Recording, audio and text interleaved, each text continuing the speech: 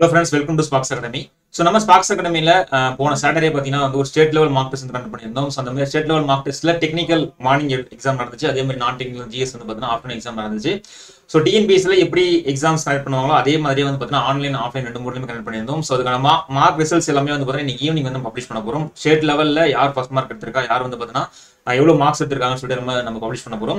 So நல்ல வரவேற்பு இருந்துச்சு அந்த ஸ்டேட் லெவல் மார்க் டெஸ்ட்டுக்கு. நிறைய பேர் எழுதியிருந்தாங்க. ஸோ என்ன விஷயம் பார்த்தீங்கன்னா வந்து ஒரு சின்ன ஒரு இன்ட்ராக்ஷன் இருந்தாலுமே வந்து பார்த்தீங்கன்னா நிறைய பேர் வந்து பார்த்தீங்கன்னா ஒரு ஆர்வமாக எழுதியிருந்தாங்க.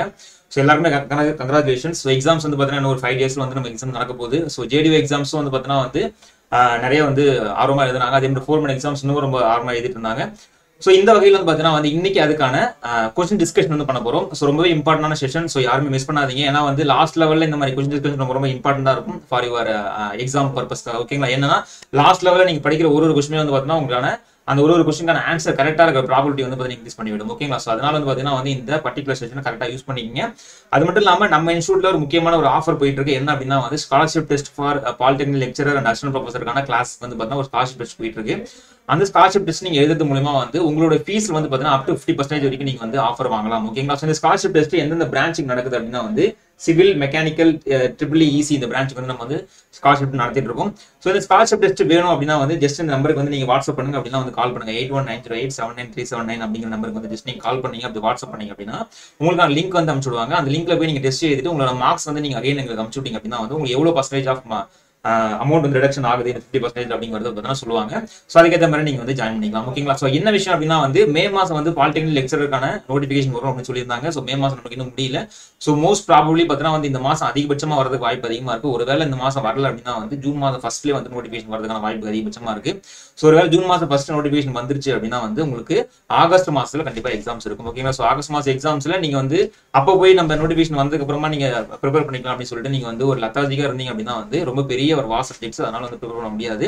ஸோ அதனால வந்து பார்த்தீங்கன்னா நம்ம ஒரு ப்ரிப்பரேஷன் ஸ்ட்ராட்டஜியும் வந்து நம்ம டிஆர்பிக்கு போட இருக்கும் ஃபார் மெக்கானிக்கலுக்கு, எஸ்பெஷலி மெக்கானிக்கல் போட இருக்கும். ஏன்னா போன 2020 நடந்த மெக்கானிக்கலுக்கு நடந்த டிஆர்பி பாலிடெக்னிக் லெக்சரர்ல 219 வேகன்சி போட்டிருந்தாங்க மொத்தமா. இந்த 219 வேகன்சி 21 மெம்பர்ஸ் வந்து பார்த்தீங்கன்னா நம்ம இன்ஸ்டியூட்ல மட்டுமே போயிருக்காங்க, மெக்கானிக்கல் டிபார்ட்மெண்ட்ல மட்டுமே. ஓகேங்களா? So various polytechnic college work பண்ணிட்டு இருக்காங்க. ஒரு பெரிய அச்சீவ்மெண்ட் தான் நமக்கு இது. ஓகேங்களா? ஸோ அதே மாதிரி நீங்க ஸ்ட்ராட்டஜி ஃபாலோ பண்ணீங்க அப்படின்னா இந்த முறை வர இந்த பாலிடெக்னிக் லெக்சரர் வேகன்சி நீங்க வந்து கிராப் பண்ண முடியும். ஓகேங்களா? எஸ். ஸோ இந்த ஆப்பர்ச்சுனிட்டி யூஸ் பண்ணீங்க. இது 1 வீக்கான ஸ்காலர்ஷிப் டெஸ்ட். இந்த 1 வீக்ல நீங்க எப்போனா எழுதலாம், எழுதிட்டு உங்களோட மார்க்ஸ் வந்து நீங்க அனுப்பிச்சு விடலாம். ஓகேங்களா? எஸ். ஸோ நம்ம இப்போ கிளாஸ்க்குள்ள போயிடலாம்.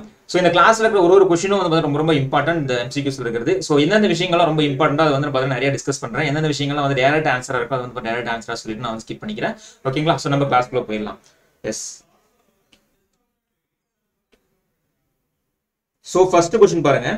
ஃபர்ஸ்ட் கொஸ்டின் பார்த்தீங்கன்னா வந்து as usual நம்ம ஆல்ரெடி வைக்கிற மாதிரி எக்ஸாம்பிள் பார்த்தீங்கன்னா வந்து நம்ம நுமேட்டிக்ஸ்ல இருந்து கொஸ்டின் கேட்டிருக்காங்க. ஓகேங்களா? நுமேட்டிக்ஸ்ல இருந்து நமக்கு ஆக்சுவலா பார்த்தீங்கன்னா ஃப்ளூயிட் மெக்கானிக்ஸ் நிறைய பேர் வந்து டவுட் இருக்கும். இந்த மாதிரி சப்ஜெக்ட்லாம் உண்டா சார், இந்த மாதிரி எல்லாம் கொஸ்டின் கேட்பாங்க அப்படின்னு டவுட் இருக்கும். ஆக்சுவலா இந்த மாதிரி கொஸ்டின்ஸ் வந்து பார்த்தீங்கன்னா கேட்கறதுக்கு அதிகபட்சமான ப்ராபபிலிட்டி இருக்கு. ஓகேங்களா? ஏன்னா டிஎன்பிஎஸ்சில மேக்ஸிமம் என்ன பண்ணுவாங்கன்னா அந்த டயக்ராம் பேஸ் பண்ண கொஸ்டின்ஸ் அவாய்ட் பண்ணுவாங்க. பட் இருந்தாலும் இந்த டிப்ளமோ லெவல் எக்ஸாம்ஸ்ல கொஸ்டின் கேட்கறது வாய்ப்பு இருக்கு. ஏன் அப்படின்னா வந்து அவங்க ஆக்சுவேட்டிங் மெக்கானிசம், இப்போ எக்ஸாம்பிளுக்கு ஷேப்பர் மெக்கானிசம், அப்புறம் வந்து பார்த்தீங்கன்னா வந்து பிளானர் மெக்கானிசம் தனித்தனியாவே கொடுத்துருக்காங்க.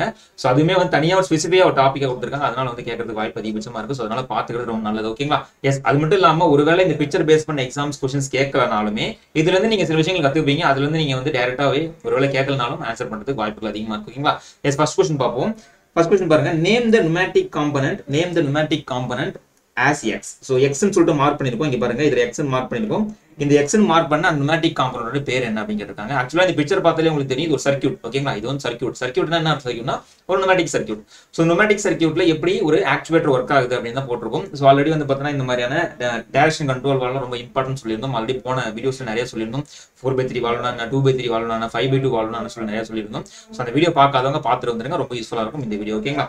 எஸ். ஸோ பாருங்க, ஒண்ணுமே இல்லை, சிம்பிளான விஷயம் தான். இது வந்து பார்த்தீங்கன்னா கம்ப்ரஸர், இது வந்து பார்த்தீங்கன்னா நமக்கு வந்து பார்த்தீங்கன்னா அந்த கம்ப்ரஷன் ஸ்டோரேஜ் ரிசர்வாயர் யூனிட் சொல்லுவாங்க. ரிசர்வாயர் யூனிட்ல இருந்து அடுத்து வர அந்த யூனிட் பேர் என்னன்னு கேட்டீங்கன்னா வந்து இட் இஸ் கால்டு எஃப்ஆர்எல் யூனிட்னு சொல்லுவாங்க. ஓகேங்களா? It is called FRL unit அப்படின்னு சொல்லுவாங்க. எஃப்ஆர்எல் யூனிட் அப்படிங்கிறது என்ன அர்த்தம் அப்படின்னா ஃபர்ஸ்ட் வந்து பார்த்தீங்கன்னா ஃபில்டர். ஃபர்ஸ்ட் வந்து ஃபில்டர் இருக்கு போது, ஏன் ஃபில்டர் இருக்கு போது அப்படின்னா நம்ம கம்ப்ரஸ் பண்ற அந்த ஏர்லயோ இல்ல லிக்விட்லயோ பார்த்தீங்கன்னா ஏதாவது டஸ்ட் பார்ட்டிகல்ஸ் இருந்துச்சுன்னா அப்படின்னா ஃபில்டர் பண்ணி அனுப்பணும். ஏன்னா வந்து டஸ்ட் பார்ட்டிகல் இருந்துச்சு அப்படின்னா நம்ம ஆக்சுவேட்டர் மெக்கானிசம் உள்ள போகும்போது பார்த்தீங்கன்னா டஸ்ட் பார்ட்டிகல் வந்து அந்த பர்டிகுலர் ரொம்ப செமி ஃபினிஷ்டான அந்த பர்டிகுலர் சர்ஃபேஸ் ஸ்கோரிங் ஆக்கிடும். ஓகேங்களா? ஸோ ரொம்ப ஸ்கிராச்சஸ் ஆகிடும். ஸோ அதனால வந்து பார்த்தீங்கன்னா டஸ்ட் பார்ட்டிகல் நீங்க என்ன பண்ணணும், ரிமூவ் பண்ணணும். இப்போ ஃபர்ஸ்ட் வந்து பார்த்தீங்கன்னா ஃபில்டர் இருக்கும். அதுக்கப்புறம் வந்து ரெகுலேட்டர் இருக்கும். ரெகுலேட்டர் மீன்ஸ் என்னன்னா எவ்வளவு ப்ரெஷர் வந்து நம்ம வந்து ஹேண்டில் பண்ண போறோமோ தட் இஸ் ரெகுலேட்டர் பாயிண்ட்னு சொல்லுவோம். Okay, regulating the point. அப்ப ரெகுலேட்டர் இருக்கும். அதுக்கப்புறம் பார்த்தீங்கன்னா லூப்ரிகேட்டர் இருக்கும். லூப்ரிகேட்டர் மீன்ஸ் என்ன அர்த்தம் அப்படின்னா வந்து லைட்டா லூப்ரிகேட்டர் என்ன பண்ணுவாங்க, ஆட் பண்ணி விடுவாங்க. அப்பதான் வந்து நம்ம ஃபிரிக்ஷன் ரொம்ப கம்மியா இருக்குன்றதுக்கு. ஓகேங்களா, அப்ப FRL யூனிட்ங்கிறது இங்க சரியான ஆன்சர். ஓகேங்களா, ஆக்சுவேட்டர் அப்படிங்கிறதுனா இது ஆக்சுவேட்டர். இந்த பிஸ்டன் சிலிண்டர் அரேஞ்ச்மெண்ட் தான் நம்ம என்ன சொல்றோம், இயர்ஸ் கால்டு ஆக்சுவேட்டர் அப்படின்னு சொல்றோம். ஆக்சுவேட்டர்னு சொல்றோம். கம்ப்ரஸர்ங்கிறதுனா இதான் கம்ப்ரஸர். ஓகேங்களா, சோ இதான் வந்து கம்ப்ரஸர் யூனிட்னு சொல்றோம். ரிசர்வாயர் டேங்க்ங்கிறது இதான் ரிசர்வாயர் டேங்க். ஓகேங்களா, சோ ஆப்ஷன் படிக்கும்போது பாத்தீங்கன்னா இந்த சர்க்யூட்ல என்னென்னலாம் வந்து பாத்தீங்கன்னா இருக்குங்கிறத படிச்சு வச்சு ரொம்ப நல்லது. ஓகே, சோ ஃபர்ஸ்ட் क्वेश्चन புரிஞ்சிருக்கும்னு நினைக்கிறேன். நான் செகண்ட் क्वेश्चन மூவ் பண்றேன். So when system pressure exceeds the set pressure. ஓகேங்களா, நான் என்ன பண்றேன்னா ஃபார் எக்ஸாம்பிளுக்கு நான் வந்து ஒரு செட் ஆஃப் பிரஷர் வந்து பாத்தீங்கன்னா செட் பண்ணி வச்சிருக்கேன் ஒரு சிஸ்டத்துக்கு. ஓகேங்களா, அது எக்ஸீட் ஆகும்போது, ஓகேங்களா, அதை தாண்டி போகும்போது will be enable to keep the system safe. அதை தாண்டி போகும்போது பாத்தீங்கன்னா வந்து அந்த சிஸ்டத்தை சேஃபா பாத்துக்கிறது எந்த டிவைஸ் அப்படின்னு கொஸ்டின் கேட்டிருக்காங்க. ஓகேங்களா, சோ இது ஒரு முக்கியமான ஒரு பர்பஸ் தான். என்ன விஷயம்னா வந்து இப்போ எக்ஸாம்பிளுக்கு பாய்லரா இருக்கட்டும் இல்ல கம்ப்ரஸரா இருக்கட்டும் இல்ல வந்து பாத்தீங்கன்னா ரிசர்வாயர் யூனிட்டா இருக்கும். அந்த reservoir unit have some capability இல்லையா, அந்த ரிசர்வாயர் யூனிட் அந்த கேப்பபிலிட்டியில நம்ம செட் பண்ணி வச்சிருக்கோம். ஃபார் எக்ஸாம்பிள் பார்த்தீங்கன்னா 120 பார் அப்படி செட் பண்ணி வச்சிருக்கேன், 12 பார் அப்படி செட் பண்ணி வச்சிருக்கேன். அந்த 12 பாருக்கு மேல போகுது அப்படின்னா வந்து கண்டிப்பா பிளாஸ்ட் ஆகிறது வாய்ப்பு இருக்கு இல்லையா. சோ அந்த பிளாஸ்ட் ஆகிறது வாய்ப்பு தடுக்கிறதுக்காக நம்ம ஒரு வால்வ் யூஸ் பண்றோம். அந்த வால்வ் தான் என்ன வால்வ்னு கேட்டிருக்காங்க. இட் சிம்பிளி இஸ் கால்டு என்ன வால்வ், ஆக்சுவலா இதுக்கான பேர் என்ன அப்படின்னா வந்து பிரஷர் ரிலீஃப் வால்வ். கரெக்ட்டுங்களா, சோ எக்ஸஸ் பிரஷரை ரிலீஃப் பண்றதுக்கான ஒரு வால்வ் தான் பிரஷர் ரிலீஃப் வால்வ் அப்படின்னு சொல்லுவோம். ஓகேங்களா, எஸ் பிரஷர் வால்வ். இப்போ எல்லாமே பார்த்தீங்கன்னா அடுத்த ஆப்ஷன்லாம் பாருங்க வந்து ரொம்பவே வந்து ஒரு நியர்பை ஆப்ஷனா இருக்க மாதிரி தெரியும். பட் கொஞ்சம் சின்ன சின்ன வேர்ட்ல மாத்திருக்காங்க. பிரஷர் சீக்வன்ஸ் வால்வ் போட்டிருக்காங்க, அடுத்து பிரஷர் ரெடியூசிங் வால்வ் போட்டிருக்காங்க. பிரஷர் ரெடியூசிங் வால்வ் இருக்கு, அது வந்து கண்ட்ரோல் வால்வ்னு சொல்லுவோம். ஓகேங்களா, பட் பிரஷர் ரெடியூசிங் வால்வ்னு சொல்லி தனியா மென்ஷன் பண்ணிருக்க மாட்டாங்க.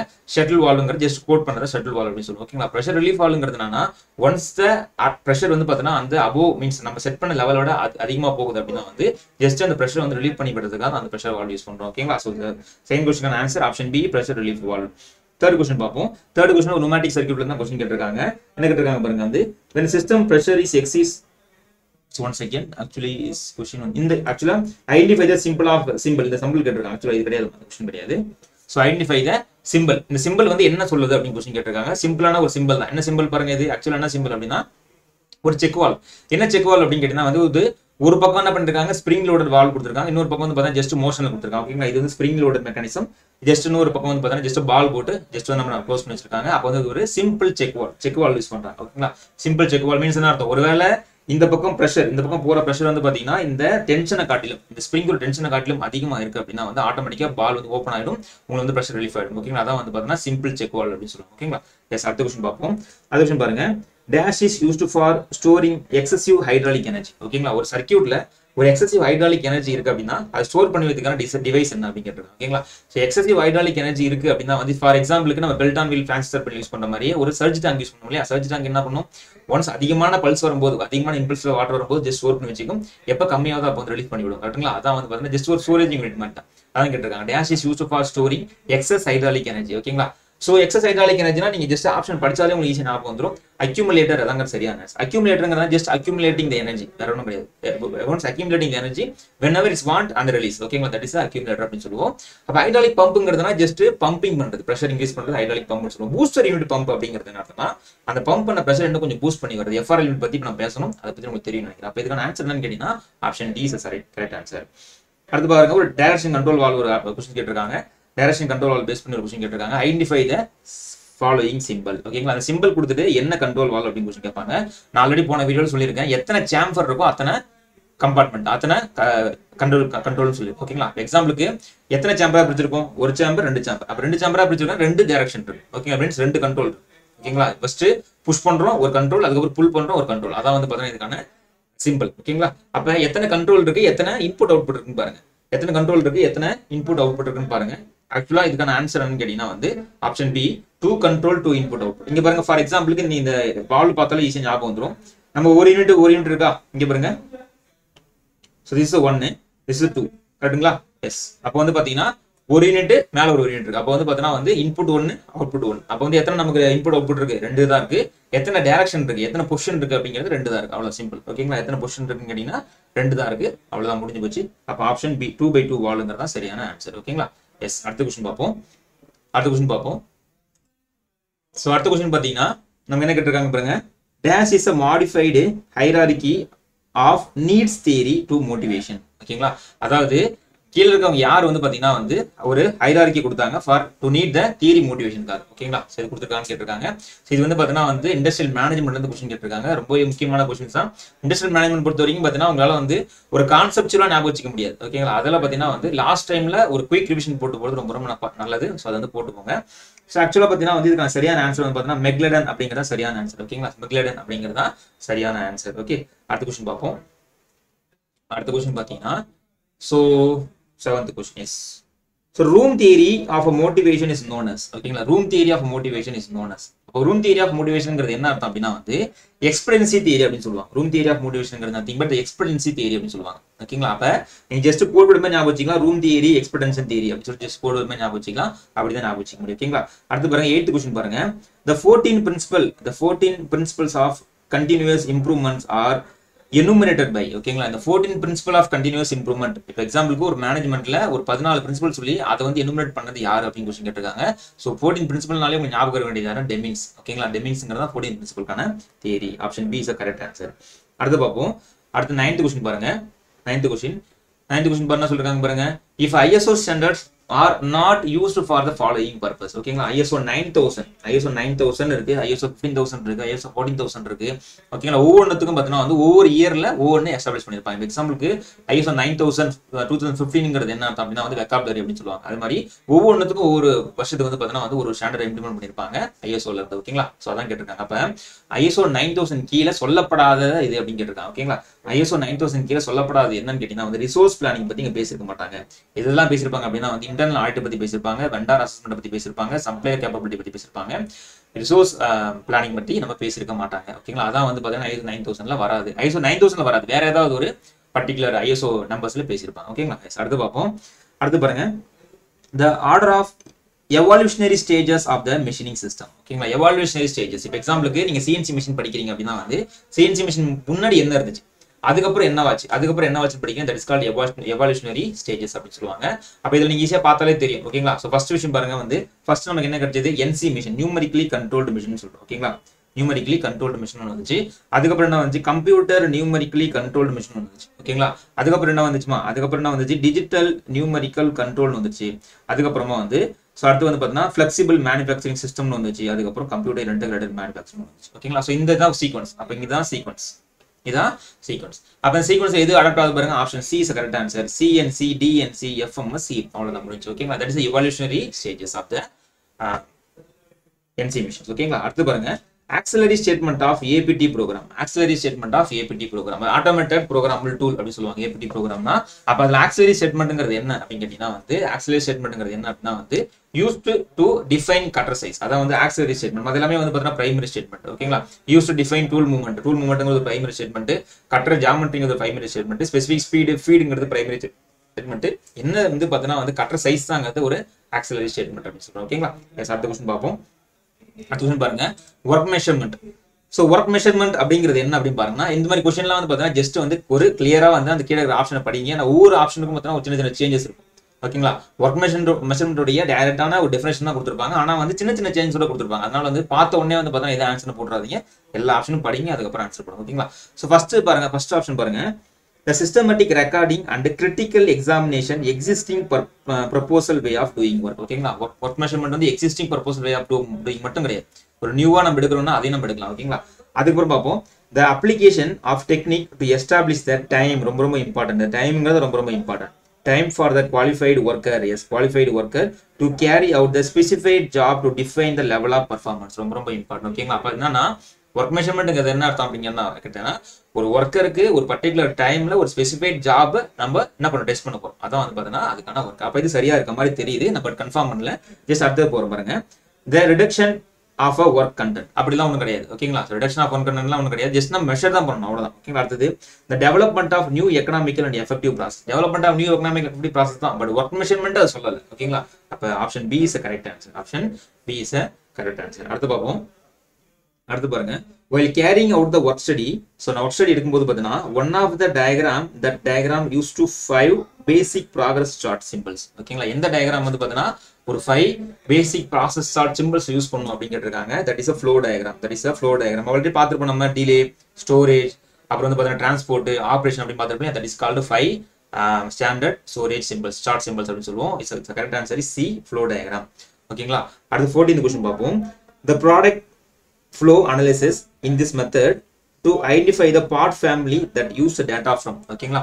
ஸோ எதை பேஸ் பண்ணி நம்ம பார்ட் ஃபேமிலி எடுக்கிறோம் அப்படின்னு கேட்டிருக்காங்க. சிம்பிளான விஷயம் தான், ப்ரொடக்ஷன் ஷெட்யூல். ஒரு என்ன முடியாது, ப்ரொடக்ஷன் ஷெட்யூல் பேஸ் பண்ணி தான் நம்ம என்ன பண்றோம், பார்ட் ஃபேமிலி எடுக்கிறோம். ஓகேங்களா? ஸோ பார்ட் ஃபேமிலி எடுத்துட்டு ஃபர்தர் ப்ரொடக்ஷன் ஷெட்யூல் நம்ம வந்து போடும்போது பார்த்தா தெரிஞ்சிடும் எந்தெந்த பார்ட் ஃபேமிலி எந்தெந்த ஃப்ளோல வந்து போகும்னு தெரிஞ்சிடும். So that is production schedule is correct answer. ஓகேங்களா? இதுக்கெல்லாம் பெருசாக எக்ஸ்பிளனேஷன் ஒன்று சொன்ன அவசியம் கிடையாது, டைரக்ட் கொஸ்டின் தான் இதெல்லாம். ஓகே, அடுத்து பார்ப்போம். No statement means no standard manufacturing plan or stored in this statement is applicable for. அதாவது என்னன்னா நம்ம ஆல்ரெடி பார்த்திருக்கோம் CAPB. ஓகேங்களா? ஸோ கம்ப்யூட்டர் எய்டட் ப்ராசஸ் பிளானிங்ல பார்த்திருக்கோம். கம்ப்யூட்டர் எய்டட் ப்ராசஸ் பிளானிங் பொறுத்த வரைக்கும் வந்து பார்த்தீங்கன்னா we have 3 types. One is generated type, another one is retrieval type, another one is hybrid type அப்படின்னு பார்த்திருக்கோம். ஸோ 3 டைப்ல ஜெனரேட் டைப்ங்கிறது என்ன அர்த்தம் அப்படின்னா வந்து புதுசா ஒரு விஷயத்தை வந்து நான் பண்றது. புதுசா ஒரு விஷயம் மீன்ஸ் என்ன அர்த்தம்னா எல்லாமே புதுசா ஒரு கம்ப்யூட்டர் பேஸ் பண்ணி அதுல நான் வந்து பார்த்தீங்கன்னா கோடிங் போட்டு பார்ட் ஃபேமிலி போட்டு சீக்வன்ஸ் போட்டு ரெடி பண்றது தான் வந்து generative CAPB computer aided process planning சொல்லுவாங்க. இது retrieval ப்ராசஸ் பிளானிங்கிறது என்ன அர்த்தம் அப்படின்னா ஆல்ரெடி எக்ஸிஸ்டிங்கா இருக்கிற ஒரு பிளான்ல நான் போய் என்ன பண்ணிக்கிறது, என்னுடைய பர்டிகுலர் பர்பஸை நான் ஃபுல்ஃபில் பண்ணிக்கிறது தான் என்ன சொல்லுவாங்க, retrieval CAPB அப்படின்னு சொல்லுவாங்க. ஹைபிரிட்ங்கிறது ரெண்டுத்தையும் பேரலா யூஸ் பண்றது ஹைபிரிட்னு சொல்லுவாங்க. ஓகேங்களா? ஆக்சுவலா என்ன கேட்டிருக்காங்க பாருங்க, no standard manufacturing plan R stored. அது ஒரு ஸ்டாண்டர்ட் மேனுஃபேக்சரிங் பிளான் இல்ல அப்படின்னா அது என்ன CAPB அப்படின்னு கேட்கறாங்க. சிம்பிளா இஸ் ஜெனரேட்டிவ் CAPB. ஏன்னா ஒரு ஸ்டாண்டர்ட் மேனுஃபேக்சரிங் பிளான் இல்ல, நான் தான் புதுசா உருவாக்கும். கரெக்ட்டுங்களா? அப்ப generative CAPB is correct answer. ஓகேங்களா? Option A is correct answer. அடுத்து பார்ப்போம். அடுத்து வந்து கம்ப்யூட்டர் சயின்ஸ்ல இருந்து கொஸ்டின் கேட்டிருக்காங்க, ஸ்டார் ஆஃபீஸ்ல இருந்து கொஸ்டின் கேட்டிருக்காங்க. ஓகேங்களா? ஸ்டார் ஆஃபீஸ் MS ஆஃபீஸ்க்கு பெருசா டிஃபரன்ஸ் இருக்காது, பட் இருந்தாலும் அது இருக்கிற அப்ளிகேஷன் பேஸ் பண்ணி டிஃபரன்ஸ் வரும். ஃபார் எக்ஸாம்பிள் வந்து பாத்தீங்கன்னா இங்க வந்து பாத்தீங்கன்னா வேர்ட் ஃபைலுங்கிறது அங்க ரைட்டர்னு சொல்லுவாங்க. ஓகேங்களா? இங்க எக்ஸல் ஷீட்ங்கிறது அங்க கேல்குலேட்டர்னு சொல்லுவாங்க. இங்க வந்து பாத்தீங்கன்னா பிரசன்டேஷன்ங்கிறது அங்க இம்ப்ரெஸ்னு சொல்லுவாங்க. ஓகேங்களா? ஸோ டேட்டா பேஸ்ங்கிறது அங்க பேஸ்னு சொல்லுவாங்க. ஸோ அந்த மாதிரி சின்ன சின்ன வேர்ட்ஸ் மட்டும் டிஃபரன்ஸ் இருக்கும், அதை மட்டும் பாத்துங்க. நான் சொல்லுவாங்க இந்த கொஸ்டின்ல the star office application that allow to create attractive and professional looking of presentation. ஓகேங்களா? ஸ்டார் ஆஃபீஸ்ல ஒரு ப்ரொஃபஷனல் லுக்கிங் இருக்கிற ஒரு பிரசன்டேஷன் கிரியேட் பண்றதுக்கு என்ன சாஃப்ட்வேர் நீங்க யூஸ் பண்ணீங்க அப்படின்னு கேட்டிருக்காங்க. சிம்பிளா நீங்க படிச்சு பார்த்தாலே தெரியும், இம்ப்ரெஸ் அப்படிங்கிற சாஃப்ட்வேர் தான். ஓகேங்களா? டு இம்ப்ரெஸ் அதான் விஷயம். அப்ப option C is correct answer. Okay, S. அடுத்து பார்ப்போம். அடுத்து பாருங்க, அடுத்து கொஸ்டின் 17th கொஸ்டின் பார்ப்போம். So in a star office impress to start a presentation press dash. ஓகேங்களா? ஒரு பிரசன்டேஷன் ஸ்டார்ட் பண்றதுக்கு நான் எந்த கீயை பிரஸ் பண்ணணும் ஸ்டார் ஆஃபீஸ் இம்ப்ரெஸ்ல? ஓகேங்களா? ஸ்டார் ஆஃபீஸ்ல எந்த கீயை பிரஸ் பண்ணணும் கேட்டிருக்காங்க. ஸ்டார் ஆஃபீஸ்லயும் அதே தான், MS பிரசன்டேஷன்லயும் அதே தான். ஓகேங்களா? அப்ப F5ங்கிறது சரியான answer. To start the presentation F5 இது சரியா கரெக்ட் ஆன்சர். ஓகேங்களா? அடுத்து 18th question, which key is used to select the multiple slide? ஓகேங்களா? which key is used to select the multiple slide? எக்ஸாம்பிளுக்கு ஒரு கிரிட் வியூல நம்ம ஸ்லைட்ஸ் பார்க்கறோம் அப்படின்னா வந்து மல்டிபிள் தான் செலக்ட் பண்ணோம் அப்படின்னா ஜஸ்ட் கண்ட்ரோல் பட்டன் அழுத்தி செலக்ட் பண்ண முடியாது. அது சிம்பிளான விஷயம். Option A is correct answer, control button. ஓகேங்களா? மல்டிபிள் கீ ஸ்லைட்ஸ் நான் செலக்ட் பண்ணோம் அப்படின்னா வந்து I just press the control button and then select the whatever I want the slides. ஓகேங்களா? எஸ். அடுத்து பார்ப்போம். So 19th question, so which key is used to stop the presentation before ending? ஓகேங்களா? For எக்ஸாம்பிளுக்கு presentation வந்து just நீங்க once on பண்ணி வச்சிட்டீங்க அப்படின்னா வந்து ஆட்டோமேட்டிக்கா ஸ்லைட்ஸ் மூவ் ஆகிட்டே இருக்கும் based on that your settings. ஓகேங்களா? பட் எப்போ வந்து க்ளோஸ் ஆகும் அப்படின்னா வந்து மீன்ஸ் எப்போ நான் என்ன பண்ணணும்னா ஒரு 10 ஸ்லைட்ஸ் போயிடுச்சு, பட் என்னுடைய overall slides 20 slides I want to close immediately அப்படின்னா வந்து என்ன கீஸ் நீங்க வந்து பிரஸ் பண்ணணும் அப்படின்னு கேட்பாங்க. சிம்பிளான விஷயம் எஸ்கேபி. ஓகேங்களா? ஸோ நீங்க கம்ப்யூட்டரை பொறுத்த வரைக்கும் பார்த்தீங்கன்னா நீங்க எந்த ஒரு ப்ராசஸ் நடந்துட்டு இருந்தாலும் சரி, நீங்க சடனா வந்து அந்த ப்ராசஸ் க்ளோஸ் பண்ணணும் அப்படின்னா you just press escape, you just leave from the process. ஓகேங்களா? எஸ். அடுத்தது the number of rows in a விசிகால். நான் சொன்ன மாதிரி இது இந்த விசி கால்குலேட்டருங்கிறது என்ன அர்த்தம் அப்படின்னா வந்து ஒரு எக்ஸல் ஃபைல் மாதிரி. ஓகேங்களா? MS ஆஃபீஸ்ல சரி ஸ்டார் ஆஃபீஸ்ல எக்ஸல் ஃபைல் மாதிரி. இதுல வந்து பாத்தீங்கன்னா predominant-ஆ நம்பர் ஆஃப் ரோங்கிறது பாத்தீங்கன்னா வந்து நம்ம இன்க்ரீஸ் பண்ணிக்கலாம், பட் predominant-ஆ ஒரு எக்ஸல் ஃபைல் நீங்க ஓபன் பண்றீங்க அப்படின்னா அது எத்தனை ரோ இருக்கும் அப்படின்னு கொஸ்டின் கேட்டிருக்காங்க. இட்ஸ் சிம்பிளஸ்ட் நம்பர் 254 ஞாபகம் வச்சுங்க. ஒரு விசி கால்குல நம்ம 254 ரோஸ் வந்து ஞாபகம் வரும். 254 வந்து நமக்கு வந்து பாத்தீங்கன்னா வந்து இருக்கும் அப்படிங்கிறது ஞாபகம் வச்சுட்டோம். ஓகேங்களா? எஸ். அடுத்த கொஸ்டின் பார்ப்போம். 21st question பார்ப்போம்.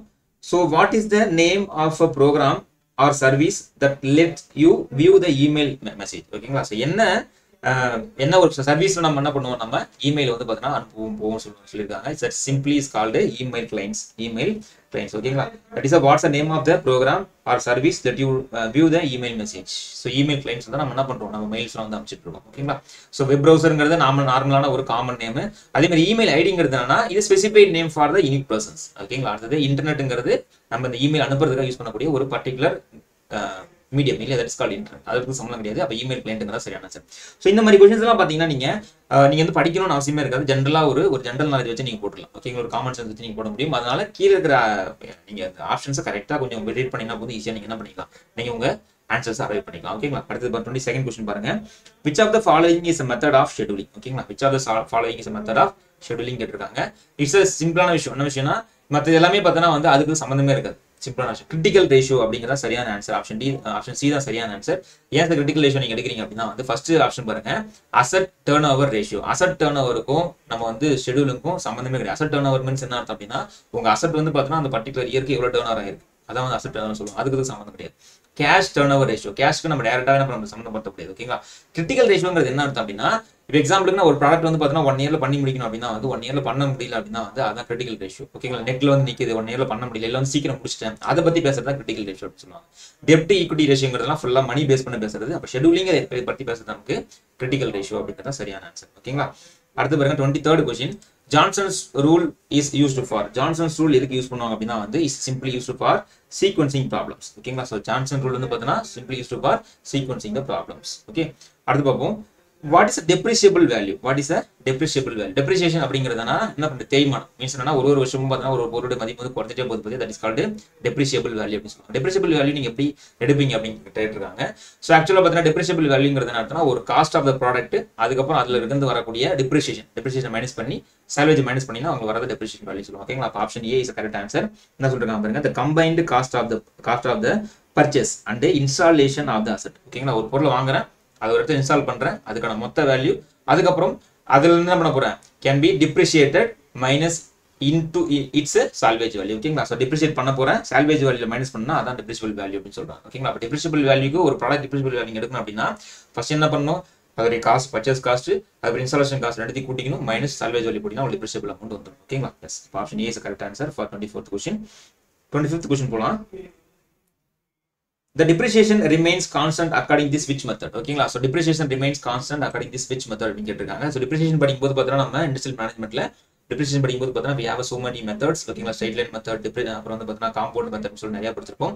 ஸோ depreciation வேல்யூ வந்து பார்த்தீங்கன்னா according through out the year வந்து பார்த்தீங்கன்னா ஒரே மாதிரி இருக்குது. என்ன மெத்தட் அப்படின்னு கேட்டீங்கன்னா வந்து is side line method. So இந்த வேர்ட்லேயே நமக்கு தெரியும் சைட் லைன் மீன்ஸ் என்னன்னா ஃபர்ஸ்ட் இயரும் ஒரே வேல்யூ தான், செகண்ட் இயரும் ஒரே வேல்யூ, தேர்ட் இயரும் ஒரே வேல்யூ. பட் அப்படி இருக்குமான்னு கேட்டால் இருக்காது. பட் சம் வாட் பர்பஸ் வந்து பார்த்தீங்கன்னா அதுவே நம்ம என்ன பண்ணணும்னா ஸ்ட்ரைட் லைன் மெத்தட் எடுத்து வச்சு நம்ம சால்வ் பண்ணுவோம். ஓகேங்களா. So that is option D is correct answer. அடுத்து 26 பார்ப்போம். So what is the declining balance method? Declining balance மெத்தட்ங்கிறது என்னன்னு கேட்டிருக்காங்க. ஓகேங்களா. 26 கொஸ்டின் டிக்ளைனிங் பேலன்ஸ் மெத்தட்ங்கிறது என்னன்னு கேட்டிருக்காங்க. இது சிம்பிளான விஷயம். டிக்ளைனிங் பேலன்ஸ் அப்படின்னு சொல்லிருக்காங்க. டிக்ளைனிங் மீன்ஸ் அது குறைஞ்சிட்டே வருது, வேற ஒன்றும் கிடையாது. Option C is correct answer. The system of recording large depreciation expense during this earlier year. ஓகேங்களா. அதாவது என்னன்னா இப்போ வந்து பார்த்தீங்கன்னா ஒரு சிஸ்டம் நம்ம வந்து பார்த்தீங்கன்னா டிப்ரிசியேஷன் எடுக்க போறோம் அப்படின்னா வந்து இயர்ல உங்களுக்கு வந்து அதிகமான டிப்ரிசியேஷன் அமௌண்ட் வருது அப்படின்னா வந்து என்ன சொல்லுவாங்க, டிக்ளைனிங் பேலன்ஸ் மெத்தட் அப்படின்னு சொல்லுவாங்க. டிக்ளைனிங் பேலன்ஸ் மெத்தட் அப்படின்னு சொல்லுவாங்க. ஓகேங்களா. தட் இஸ் கால்ட் 26 ஆன்சர் வந்து பார்த்தீங்கன்னா option C is correct answer. 27th option பார்ப்போம். So which of the following techniques of a scientific management is violation of unity of command? ஓகேங்களா. So எந்த scientific management வந்து பார்த்தீங்கன்னா யூனிட்டி ஆஃப் கமாண்டை violate பண்ணுது அப்படின்னு கேட்டிருக்காங்க. சிம்பிளான விஷயம். ஆல்ரெடி நான் போன கிளாஸை சொல்லியிருக்கேன். யூனிட்டி ஆஃப் கமாண்டுங்கிறது என்ன அர்த்தம்னா வந்து top hierarchy to bottom hierarchy. ஓகேங்களா. ஸோ இப்படி தான் வந்து பார்த்தீங்கன்னா கமாண்ட் பாஸ் ஆகும். எப்படி பாஸ் ஆகும்னா மேல இருந்து கீழே பாஸ் ஆகும். அந்த யூனிட் ஆஃப் கமாண்ட்னா அந்த மட்டும் தான் என்ன பண்ணணும், ஃபாலோ பண்ணணும். ஓகேங்களா. That is unity of command. அது எது வந்து எந்த சயின்டிபிக் தியரி அவங்களை வந்து பிரேக் ஆகுது மீன்ஸ் வயலேட் பண்ணுது அப்படின்னா ஃபங்க்ஷனல் ஃபோர்மன்ஷிப் அப்படிங்கிறது. என்ன ஃபங்க்ஷனல் ஃபோர்மன்ஷிப்னா மீன்ஸ் என்ன அர்த்தம்னா ஒரு பர்டிகுலர் குரூப்புக்கு ஒரு ஃபோர்மேன் இருப்பாரு, அந்த ஃபோர்மேன் வந்து டிசைட் பண்ணுவார். ஓகேங்களா. ஸோ அந்த ஃபோர்மேன் வந்து பார்த்தீங்கன்னா வந்து மேல இருக்கிற யூனிட்டி ஆஃப் கமாண்டை பிரேக் பண்ணுவார். ஓகேங்களா. ஸோ அதுதான் உங்களுக்கு என்ன பண்ணுது, வயலேட் பண்ணுது அப்படின்னு சொல்றாங்க. ஓகேங்களா. அடுத்து பார்ப்போம். In case of semi circular veins, ஓகேங்களா, the theoretical maximum efficiency of the wheel can be. ஓகேங்களா. ஸோ செமி சர்க்குலர் வெயின் நீங்க யூஸ் பண்றீங்க அப்படின்னா the theoretical efficiency of the wheel உங்களுக்கு என்ன வருது அப்படின்னு கேட்டிருக்காங்க. theoretical efficiency of the wheel வந்து உங்களுக்கு என்ன வருது அப்படின்னு கொஸ்டின் கேட்டிருக்காங்க. ஓகேங்களா. இது வந்து பார்த்தீங்கன்னா வந்து எஃபிஷியன்சி. ஓகேங்களா. இது efficiency மாத்திங்க. Efficiency of the wheel. ஓகேங்களா. Efficiency of the wheel. இப்போ example semi circular vans use பண்றீங்க அப்படின்னா தியரிட்டிக்கல் ரொம்ப இம்பார்ட்டன்ட். ஓகேங்களா. Theoretical maximum efficiency is not a practical. அப்போ தியரிட்டிக்கல் மேக்ஸிமம் எஃபிஷியன்சி நம்ம என்ன எடுத்துப்போம் அப்படின்னா சிம்பிளா 100% அவ்வளவுதான், வேற ஒன்றும் கிடையாது. ஓகேங்களா. ஒரு செமி சர்க்குலர் வேன்ஸ் நம்ம யூஸ் பண்றோம் அப்படின்னா என்ன வேர்ட் கொடுத்துருக்காங்க, ரொம்ப இம்பார்ட்டன்ட், தியரிட்டிக்கல் மேக்ஸிமம் எஃபிஷியன்சி. ஓகேங்களா. ஸோ ப்ராக்டிகலா கேட்கலாம், அவங்க தியரிட்டிக்கலா கேட்கறாங்க. That is option C 100%. Okay. At 29th பார்ப்போம். Cavitation in hydraulic reaction turbine is most likely occurs at turbine. ரொம்ப இம்பார்ட்டன்ட்டா இந்த மாதிரி क्वेश्चंस எல்லாம் கண்டிப்பா கேட்கறது வாய்ப்பு அதிகமா இருக்கு. ஏன்னா சோ டர்பைன்லயும் பம்ப்லயும் பாத்தீங்கன்னா வந்து பம்ப்லயும் பாத்தீங்கன்னா உங்களுக்கு வந்து கேவிடேஷன்ங்கிறது ஒரு முக்கியமான ப்ராப்ளம். ஸோ அது ஒரு ப்ராப்ளம் தான், ரொம்ப முக்கியமான ப்ராப்ளம். ஸோ அதனால கொஸ்டின் கேட்கறதுக்கான வாய்ப்புகள் அதிகபட்சமா இருக்கு. ஸோ கேவிடேஷன் பத்தி ஃபுல்லா படிச்சுட்டு போறது ரொம்ப நல்லது. ஓகேங்களா. எஸ். ஸோ அப்போ வந்து பார்த்தீங்கன்னா என்ன கேட்டிருக்காங்க பாருங்க, cavitation in hydraulic reaction turbine is most likely to occurs at the turbine. எந்த இடத்துல அக்கர் ஆகும் அப்படின்னு கேட்டிருக்காங்க. கீழே ஆப்ஷன் பார்ப்போம். Entry, exit, stator exit, rotor exit. ஓகேங்களா. So entry, exit, stator exit, rotor எக்ஸிட்ல question கேட்டிருக்காங்க. ஆக்சுவலா எங்க உங்களுக்கு அதிகமான இம்பாக்ட் இருக்கும் அப்படின்னா ரோட்டார் எக்ஸிட்ல. உங்களுக்கு வீல் சுத்துது பாத்தீங்களா, அந்த ரோட்டார்ல எக்ஸிட்ல தான் வந்து பார்த்தீங்கன்னா பண்ணணும் அதிகமான இங்க ஏன் எக்ஸிட்ல அதிகமாகுதுன்னா அங்க வோர்டெக்ஸ் கிரியேட் ஆகும். வோர்டெக்ஸ் கிரியேட் ஆகும்போது ஆட்டோமேட்டிக் பபிள்ஸ் எல்லாம் பிரேக் ஆக ஆரம்பிக்கும். பபிள்ஸ் பிரேக் ஆகும்போது அங்க வந்து இம்பல்ஸ் ஆக ஆரம்பிக்கும். ஓகேங்களா? எஸ், அப்பதான் வந்து பார்த்தீங்கன்னா நமக்கு ரோட்டார் எக்ஸிட் அப்படிங்கிறத சரியான ஆன்சர். ஓகேங்களா? அடுத்த क्वेश्चन பாப்போமா. which of the following turbines is adjustable vanes, adjustable guide vanes? ஓகேங்களா? எந்த டர்பைன்ல நீங்க adjustable guide vanes யூஸ் பண்றீங்க அப்படினு கேட்டிருக்காங்க. it's simply is a Kaplan turbine, right? yes, this is a Kaplan turbine. Kaplan turbine maximum எத்தனை vans நீங்க use பண்ண முடியும்? எத்தனை வேன்ஸ் முடியும்? 4 to 6 வேன்ஸ் நீங்க என்ன பண்ணலாம்? யூஸ் பண்ணலாம். ஓகேங்களா? எஸ். அடுத்து a DC generator without commutator is a, ஓகேங்களா, ஒரு DC ஜெனரேட்டர் நீங்க யூஸ் பண்றீங்க, அதுல நீங்க காம்படிட்டர் யூஸ் பண்ணல அப்படின்னா வந்து அது என்னவா ஆக்ட் ஆகும் அப்படின்னு கேட்டிருக்காங்க. That is called AC generator. ஏன்னா DC ஜெனரேட்டர் காம்படிட்டர் யூஸ் பண்ணா DC கரண்ட் ப்ரொடியூஸ் பண்ணும். நீங்க காம்படிட்டர் யூஸ் பண்ணலனா that is equal to AC generator. ஓகேங்களா? எஸ். அடுத்து பார்ப்போம்.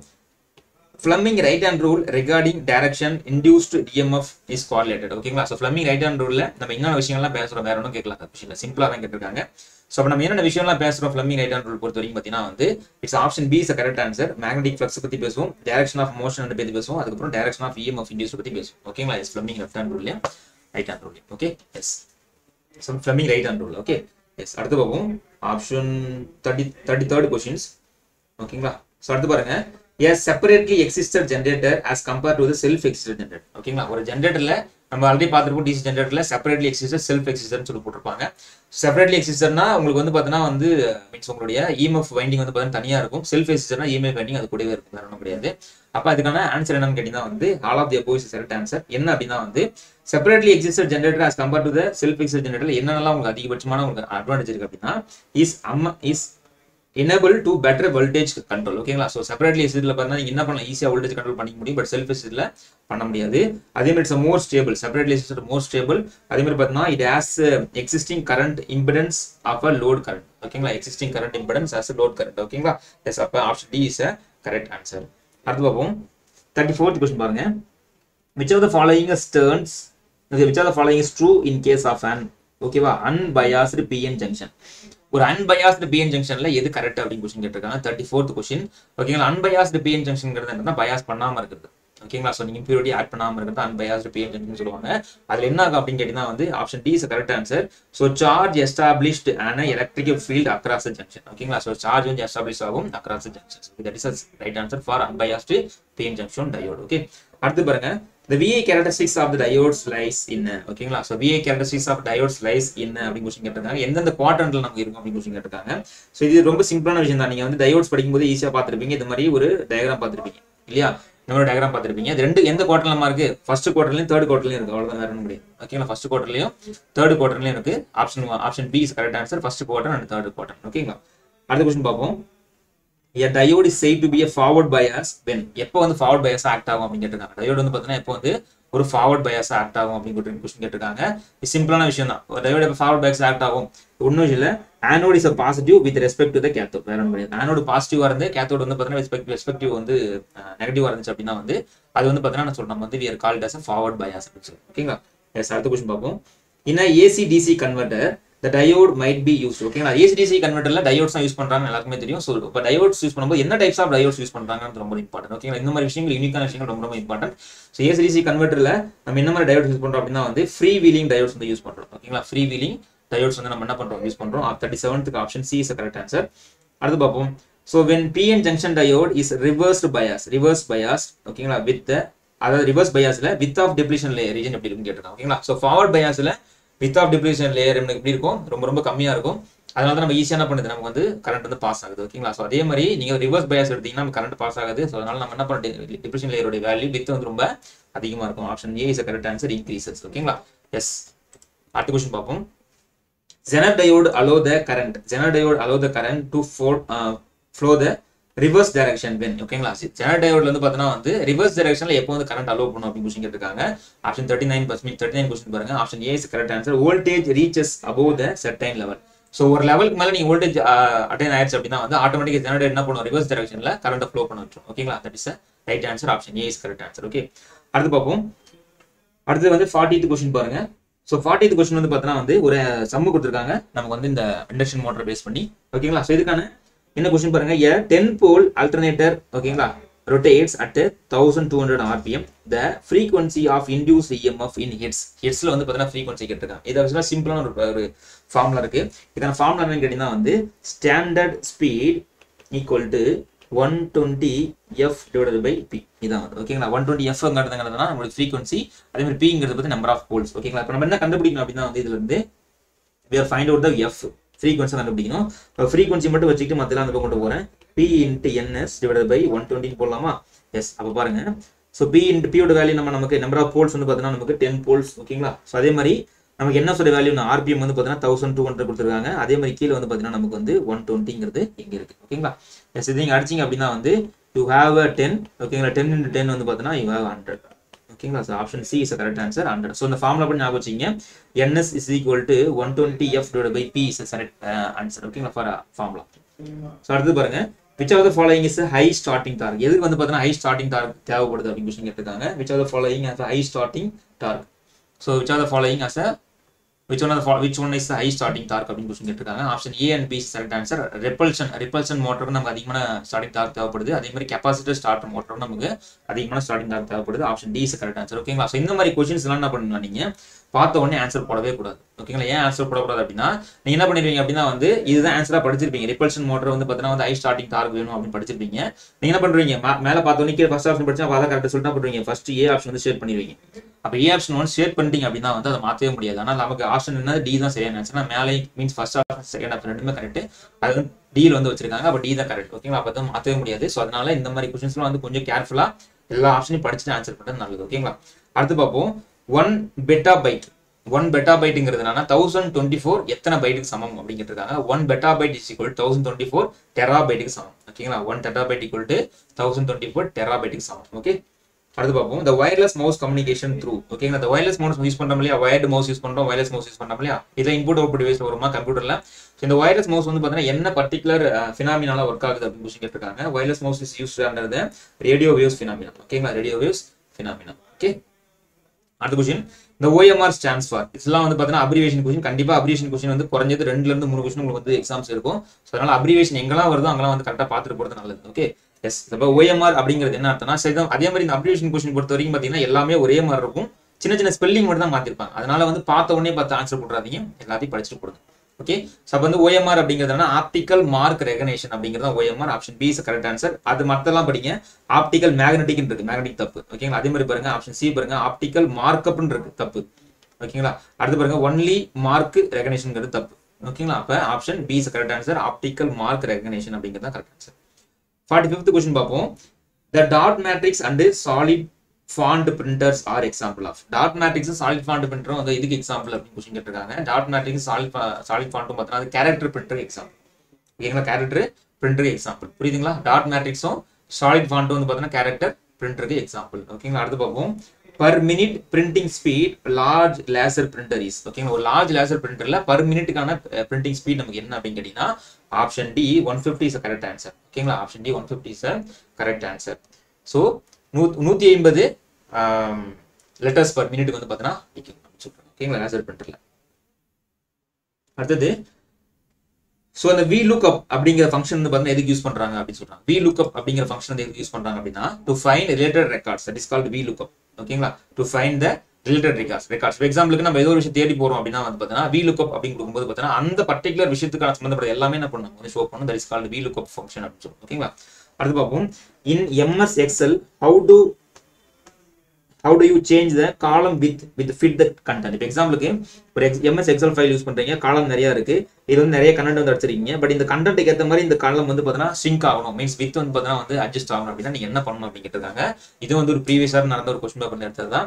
சோ இந்த double click the boundary to right of the column heading. ரொம்ப ரொம்ப இம்பார்ட்டன்ட், லெஃப்ட் கிடையாது ரைட். இந்த இடத்துல ரைட் ஆஃப் த காலம் ஹெட்டிங் வச்சு ஜஸ்ட் நீங்க ரைட் டபுள் கிளிக் பண்ணீங்க அப்படினா ஆட்டோமேட்டிக்கா என்ன பண்ணும், அது வந்து அலைன் ஆகிக்கும் based on your content. Okay. S. அடுத்த क्वेश्चन பார்ப்போம். 49th क्वेश्चन பாருங்க. 49th क्वेश्चन பாருங்க.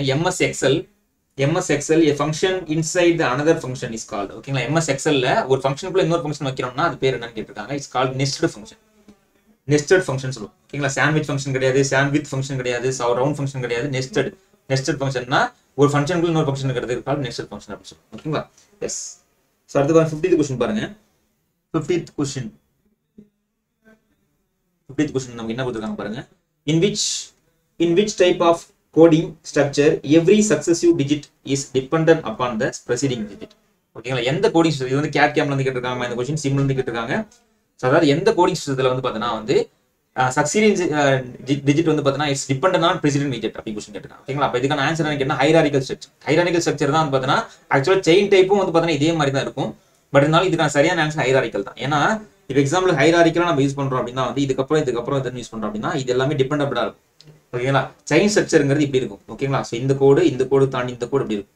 புரியுதா? எஸ், அப்ப இது ஹைரார்கிக்கல் ஸ்ட்ரக்சர்ங்கிறது சரியான ஆன்சர். ஓகேங்களா, S, option B is a correct answer. அடுத்தது 51 क्वेश्चन பாருங்க. 51st क्वेश्चन பாருங்க. The manufacturing system, a manufacturing system based on ஓகேங்களா multi operation. Manufacturing system is based on multi operation machine tool incorporation integrated computer control with associate the support function and material handling. ஓகேங்களா, சிம்பிளான விஷயம் தான். ஒரு computer use பண்றோம், material ஹேண்ட்லிங்கும் support ஃபங்க்ஷனுக்கும். ஓகேங்களா, அது என்ன யூனிட் அப்படின்னு கேட்டிருக்காங்க. சிம்பிளான விஷயம், ஆல்ரெடி பார்த்து தான் எஃப்எம்எஸ் லேஅவுட். ஓகேங்களா, FMS flexible manufacturing system. So எஃப்எம்எஸ்ங்கிறது சரியான ஆன்சர். ஓகே, எஸ், அடுத்து பார்ப்போம். 52nd क्वेश्चन பாருங்க. 52nd क्वेश्चन நமக்கு என்ன கொடுத்திருக்காங்க? S, so what is the purpose of cooling tower? What is the purpose of cooling tower in central AC? Central ஏசியில் cooling tower எதுக்கு use பண்றோம்? சிம்பிளான விஷயம் தான். சென்ட்ரல் ஏசி பொறுத்த வரைக்கும் பார்த்தீங்கன்னா வந்து கூலிங் ஃபங்க்ஷன் தனியாக ஒரு இடத்துல நடக்கும், உங்களுக்கான ரெஃப்ரிஜரேஷன் ஃபங்க்ஷன் வந்து தனியாக ஒரு இடத்துல நடக்கும். கரெக்ட்டுங்களா? அப்போ கூலிங் டவர் எதுக்கு யூஸ் பண்றாங்க அப்படின்னு கேட்டா சிம்பிளான விஷயம் தான். கூல் த கண்டென்சர் வாட்டர். ஒரு அந்த கண்டென்சர் வாட்டர் கூல் பண்றதுக்கு நம்ம என்ன பண்றோம்? நம்ம சென்ட்ரலைஸ் ஏசியில் இந்த கூலிங் டவர் அப்படிங்கிற கான்செப்ட் வச்சிருக்கோம். ஓகேங்களா, எஸ், அடுத்த क्वेश्चन பார்ப்போம். அடுத்த क्वेश्चन பாருங்க. 53rd question. 53rd क्वेश्चन கேட்டீங்கன்னா என்ன கேட்டிருக்காங்க பாருங்க. Why the split became very popular? ஓகேங்களா, சோ ஸ்பிளிட் ஏசி பொறுத்த வரைக்கும் பார்த்தீங்கன்னா நமக்கு வந்து ஆல்ரெடி நம்ம சிலபஸ் என்ன கொடுத்திருக்காங்க அப்படின்னா விண்டோ ஏர் கண்டிஷனிங் கொடுத்திருக்காங்க, சென்ட்ரலைஸ் ஏர் கண்டிஷனிங் கொடுத்திருக்காங்க. ஓகேங்களா, ஸ்பிளிட் ஏசி தெரிஞ்சு வச்சது ரொம்ப நல்லது. ஓகேங்களா, சோ அதனால கொடுத்திருக்கோம். என்ன கேட்டிருக்காங்க அப்படின்னா why split AC became more popular? why ஏன் வந்து ரொம்ப பாப்புலரா இருக்கு, என்ன டிஃபரன்ஸ், அதுக்கு சம்பந்தம் பார்த்தீங்கன்னா சோ விண்டோ ஏசி பொறுத்த வரைக்கும் பார்த்தீங்கன்னா you are fitted in a window. ஓகேங்களா, சோ அது நீங்க கண்டென்சர் யூனிட் அதிலே இருக்கும், உங்களுடைய எவாபரேட்டர் யூனிட் அதிலே இருக்கும். ஸோ வைப்ரேஷன் ரொம்ப கிரியேட் ஆகும், நாய்ஸ் ரொம்ப அதிகம் பிடிக்கும். ஓகேங்களா, பட் இது ஸ்பிளிட் ஏசி பொறுத்த வரைக்கும் பார்த்தீங்கன்னா கண்டென்சர் தனியாக வந்து வெளில வந்து வால்க்கு அவுட் சைடில் இருக்கும், அதே மாதிரி எவாபரேட்டர் யூனிட் பார்த்தீங்கன்னா வால்க்கு இன்சைடில் இருக்கும். ஸோ அதனால வந்து பார்த்தீங்கன்னா பெருசாக வந்து அங்கே வைப்ரேஷன் ட்ரான்ஸ்ஃபர் ஆகாது. So that's why it's a very unique feature for silent operation. ஓகேங்களா, for split AC. Okay, S, அடுத்து 54th क्वेश्चन பார்ப்போம்.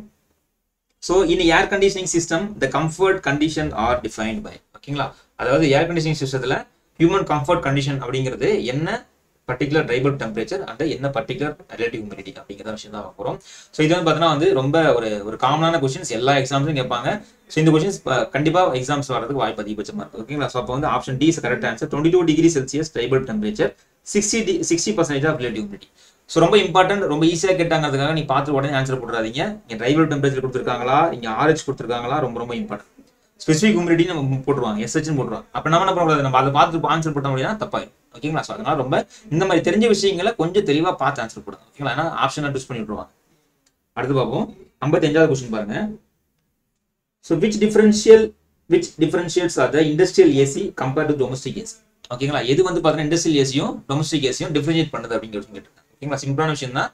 Separate plan room. ஸோ இப்போ எக்ஸாம்பிளுக்கு நம்ம டொமஸ்டிக் ஏசி நம்ம என்ன பண்றோம்னா உள்ள வந்து ஒரு ஏசி யூஸ் பண்றோம், மீன்ஸ் எவாபரேட்டர் யூனிட் யூஸ் பண்றோம். அதே மாதிரியே பார்த்தீங்கன்னா வெளில வந்து ஒரு கண்டென்சர் யூனிட், அவ்வளவுதான். வேற ஒன்றும் செப்பரேட் பண்ணி வச்சிருக்கோமா, ஜஸ்ட் ஒயர் வச்சு செப்பரேட் பண்ணி வச்சிருக்கோம், அவ்வளவுதான். பட் சேம் யூனிட் தான். பட் கண்டென்சர் யூனிட் தனியாகவும் உங்களுடைய ரெஃப்ரிஜரேட்டர் யூனிட் தனியாகவும் இருக்கிறது என்னது பெரிய டிஃபரன்ஸ் சப்போர்ட் இண்டஸ்ட்ரியல் ஏசிக்கும் உங்களோட domestic ஏசிக்கும். Option B is correct answer. ஓகேங்களா, எஸ், மற்ற எல்லாமே பார்த்தீங்கன்னா ரிலவெண்டா இருக்க மாதிரியே இருக்கும், but more relevant option is B. ஓகேங்களா, எஸ், அடுத்து பார்ப்போம். Derivation of principal of management is a matter of. ஓகேங்களா, ஸோ ரொம்ப இம்பார்ட்டன்ட். இந்த மாதிரி கொஸ்டின்ஸ் ரொம்ப என்ன பண்றோம், கிரிட்டிக்கலா சுத்தி விடுறோம் நம்மள. டெரிவேஷன் ஆஃப் பிரின்சிபல் மேனேஜ்மெண்ட்ங்கிறது என்ன அப்படின்னா இட்ஸ் a சயின்ஸ். ஓகேங்களா, சயின்ஸ் தான் வந்து பார்த்தீங்கன்னா டெரிவேஷன் ஆஃப் பிரின்சிபல் மேனேஜ்மெண்ட் சொல்லுது. பிரின்சிபல் மேனேஜ்மெண்ட்னா என்ன அப்படின்னு சொல்றது சயின்ஸ். ஓகேங்களா, அந்த அப்ளிகேஷன்ஸ் என்ன சொல்லுது அப்படின்னா வந்து அதை வந்து நம்ம யூஸ் பண்ற அப்ளிகேஷன் வந்து பார்த்தீங்கன்னா தட் இஸ் ஆர்ட். ஓகேங்களா, அதாவது இண்டஸ்ட்ரியல் மேனேஜ்மெண்ட் பிரின்சிபல் ஆஃப் மேனேஜ்மெண்ட்ங்கிறது சயின்ஸா ஆர்ட்டா அப்படின்னு கொஸ்டின் கேட்பாங்க. ஓகேங்களா, ஸோ சயின்ஸா ஆர்ட்டா கொஸ்டின் ரெண்டுமே உண்டு தான். அது சயின்ஸும் உண்டு, ஆர்ட்டும் உண்டு. என்ன சயின்ஸ் அப்படின்னா அது டெரிவேஷன் சொல்றோம் இல்லையா, principal of management what is what அப்படின்னு சொல்றேன், தட் இஸ் கால்டு சயின்ஸ். ஓகேங்களா, அதை நம்ம அப்ளிகேஷன் யூஸ் பண்றோம்ல, எங்க யூஸ் பண்றோமோ that is called art. Okay, ஒரு கலை. ஓகேங்களா, அப்படி சொல்றோம். ஸோ அப்போ option B is correct answer. So இந்த மாதிரி கொஸ்டின்ஸ்ல கொஞ்சம் தெளிவாக பார்த்துங்க. ஆப்ஷனை மாற்றி விட்டுருவாங்க. என்ன பண்ணுவாங்க அப்படின்னா கீழே இருக்கிறது மேலே கொடுத்துருவாங்க. Application of principal management is dash, அதுக்கப்புறம் derivation of principal management is dash கொடுத்துருவாங்க. அப்போ என்ன பண்ணக்கூடாது, நீங்க சயின்ஸ் ஆர்ட் போடக்கூடாது, ஆர்ட் சயின்ஸ் போகணும். ஸோ ஒரு புரிய நினைக்கிறேன். ஓகேங்களா, அடுத்து பார்ப்போம். how are the principal managements are formed? ஓகேங்களா, அந்த principal management எப்படி ஃபார்ம் பண்றாங்க அப்படின்னு கொஸ்டின் கேட்டிருக்காங்க. how are the principal managements are formed அப்படின்னு கொஸ்டின் கேட்டிருக்காங்க. சிம்பிளான விஷயம் தான், by observation and experiment. ஓகேங்களா, தனியா வந்து பார்த்தீங்கன்னா இதுக்கு வந்து ரூல்ஸ் அண்ட் ரெகுலேஷன்ஸ்லாம் கிடையாது. நம்ம அப்சர்வ் பண்றோம், எக்ஸ்பெரிமெண்டா சில விஷயங்கள் எடுத்துக்கிறோம், அதுக்கப்புறம் நம்ம என்ன பண்றோம், அது வந்து மேனேஜ்மெண்ட் வந்து ஒர்க் பண்ணுது. ஓகேங்களா, அப்ப பை அப்சர்விங் த எக்ஸ்பெரிமெண்ட். ஓகேங்களா, அடுத்தது XY3 இருந்து கொஸ்டின் கேட்டிருக்காங்க. followings are the assumption of theory of Y.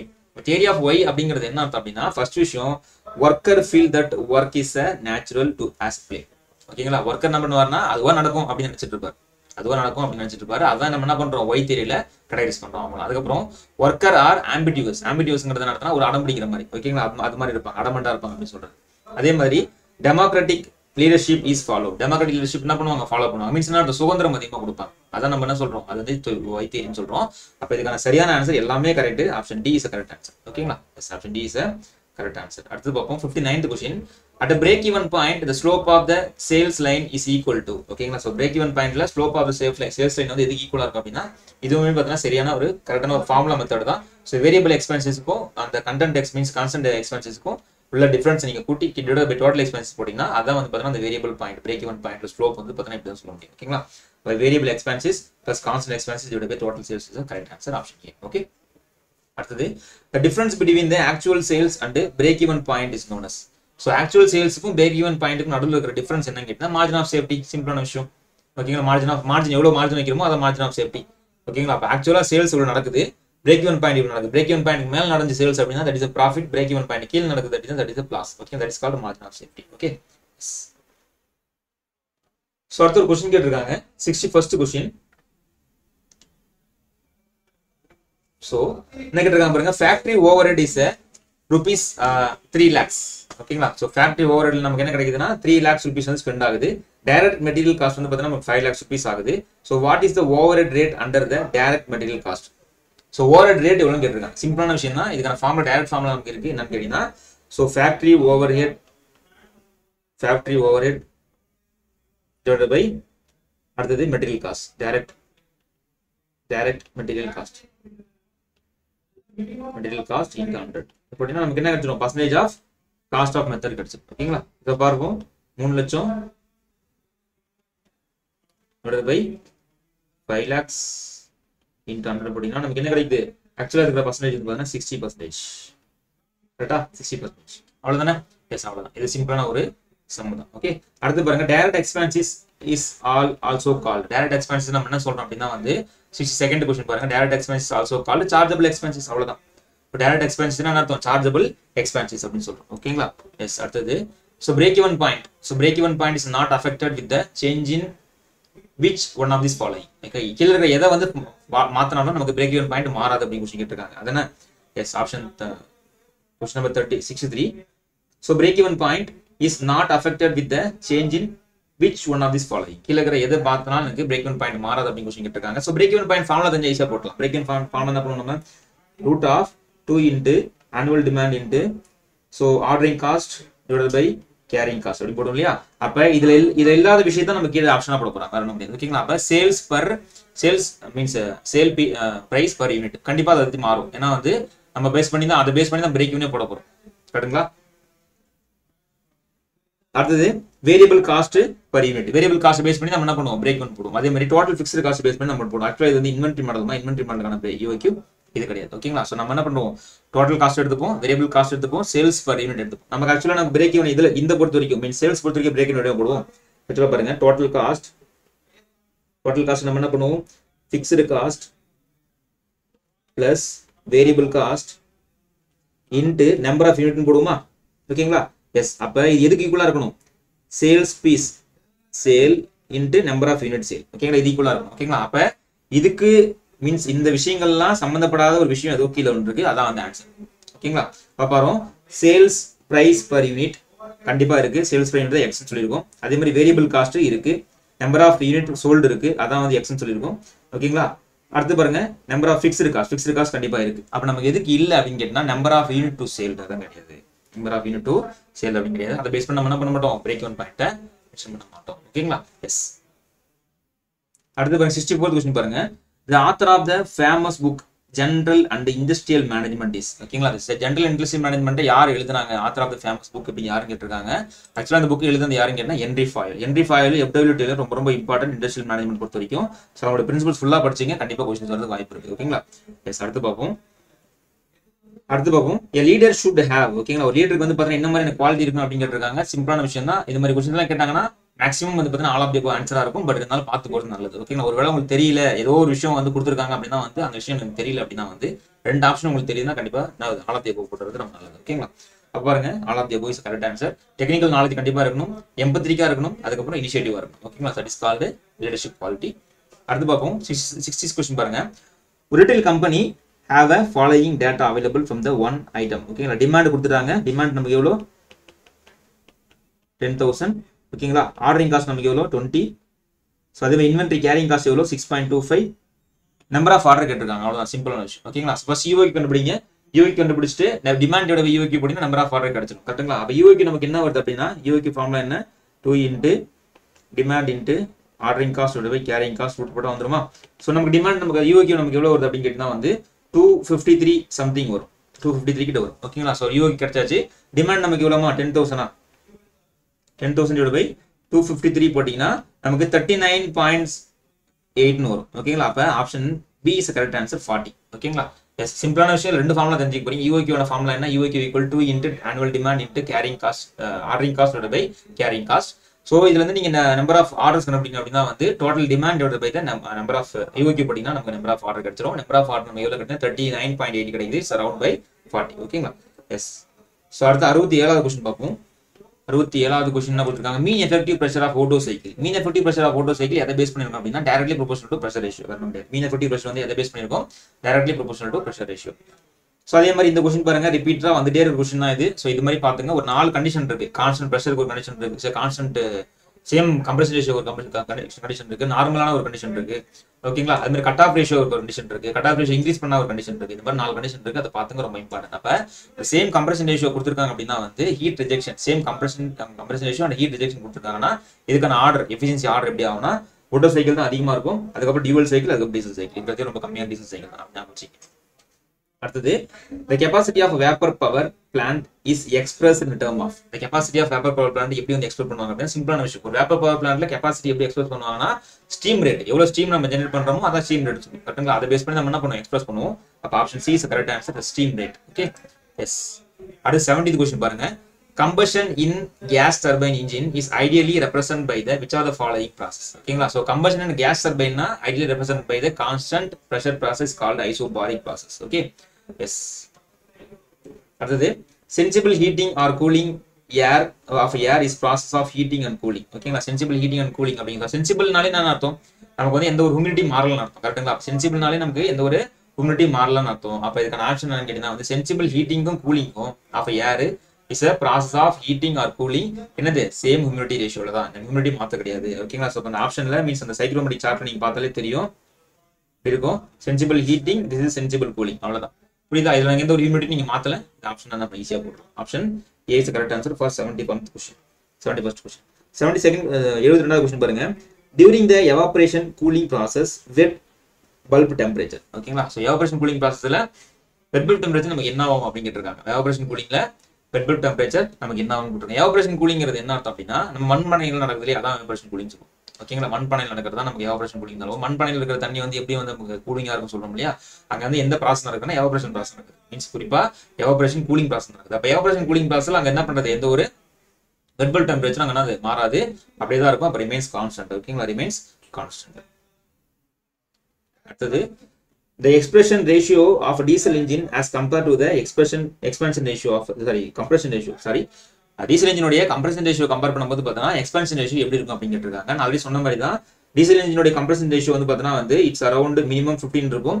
அதே மாதிரி எக்ஸ்பான்ஷன் ரேஷியோ வந்து பார்த்தீங்கன்னா வந்து இட்ஸ் அரௌண்ட் 5 இருக்கும். ஓகேங்களா, ஸோ கம்ப்ரஷன் ரேஷியோ 5, இந்த கம்ப்ரஷன் ரேஷியோ வந்து பார்த்தீங்கன்னா 15, எக்ஸ்பான்ஷன் ரேஷியோ வந்து 5 இருக்கும். ஸோ இது ஃபார் டீசல் இன்ஜின்.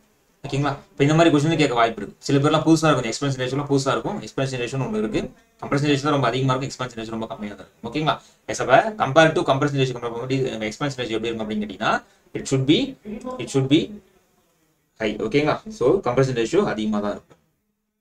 அடுத்து பாப்போம், efficiency of diesel cycle depends on. Diesel சைக்கிளோட efficiency வந்து பார்த்தீங்கன்னா எதை பொறுத்து இருக்கு அப்படின்னு கேட்டிருக்காங்க. சிம்பிளான விஷயம். So older சைக்கிள்னா only compression ratio, diesel சைக்கிள்னா compression ratio and cut off ratio, அவ்வளோதான். ஓகேங்களா? கட் ஆஃப் ரேஷியோன்னு விஷயம் வந்து படிக்கும் கரெக்டா. ஏன்னா constant volume and constant pressure ரெண்டுலையுமே இந்த ஹீட் நமக்கு அடிஷன் ஆகும். சரிங்களா? எஸ், அந்த விஷயம். அடுத்து பார்ப்போம். So what is the ratio of W by Q? W ங்கிறது work transfer from the cycle is known as, ஓகேங்களா? Q ங்கிறது heat transfer. Work transfer heat transfer நடுவுல இருக்கிற ரேஷியோ என்ன கேட்டிருக்காங்க? It's called the air standard efficiency. Efficiency அவ்வளவு சிம்பிளான விஷயம்.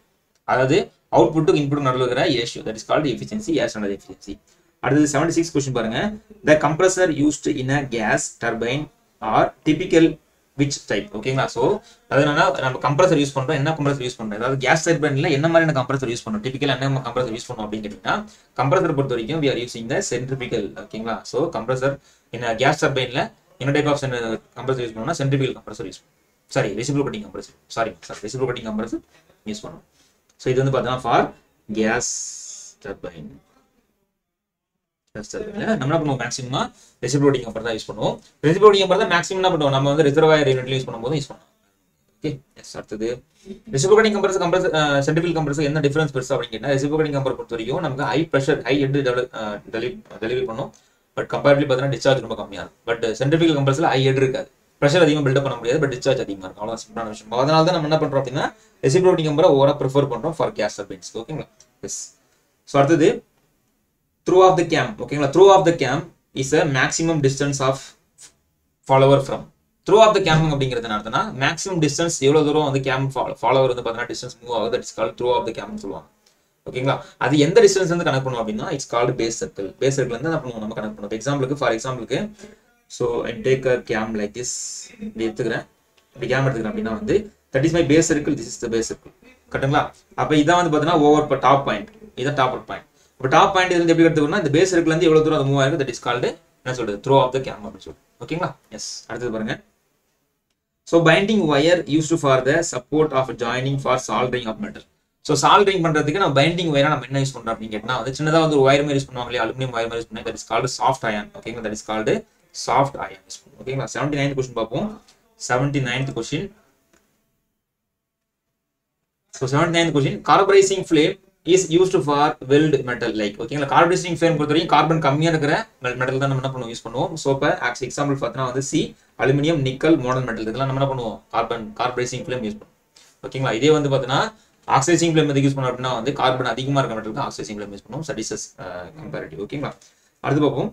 The most commonly used flame for gas welding. Case வெல்டிங்ல நார்மலா யூஸ் பண்ற, காமனா யூஸ் பண்ற கேஸ் மீன்ஸ் கம்பஷன் மீன்ஸ் உடைய காம்பினேஷன் நமக்கு என்ன அப்படின்னு கேட்டீங்கன்னா that is called natural flame. Natural flame தான் என்ன பண்ணுவோம்? காமனா யூஸ் பண்ணுவோம். பேஸ்ட் ஆன் தட் நம்மளுடைய ரெக்யர்மெண்ட்க்கு ஏற்ற மாதிரி, ஃபார் எக்ஸாம்பிள் இப்போ சொன்ன மாதிரி aluminium, nickel, modern metal use பண்ணோம்னா we are going with corporation flame. ஒருவேளை நம்ம வந்து கார்பன் அதிகமாக இருக்கிற மெட்டல் நம்ம வெல்ட் அடிக்கணும் அப்படின்னா வந்து நம்ம we are going with oxidation flame. ஓகேங்களா? பட் நார்மலா நம்ம யூஸ் பண்றது என்னது? நம்ம வந்து நேச்சுரல் ஃப்ளேம் தான் யூஸ் பண்றோம், இன்டர்னல் ஃப்ளேம் தான் யூஸ் பண்றோம். 81st கொஸ்டின் பார்ப்போம். In brass welding the filler metal. ஓகேங்களா? அந்த brass weldingல filler metalங்கிறது என்ன அர்த்தம் கேட்டிருக்காங்க.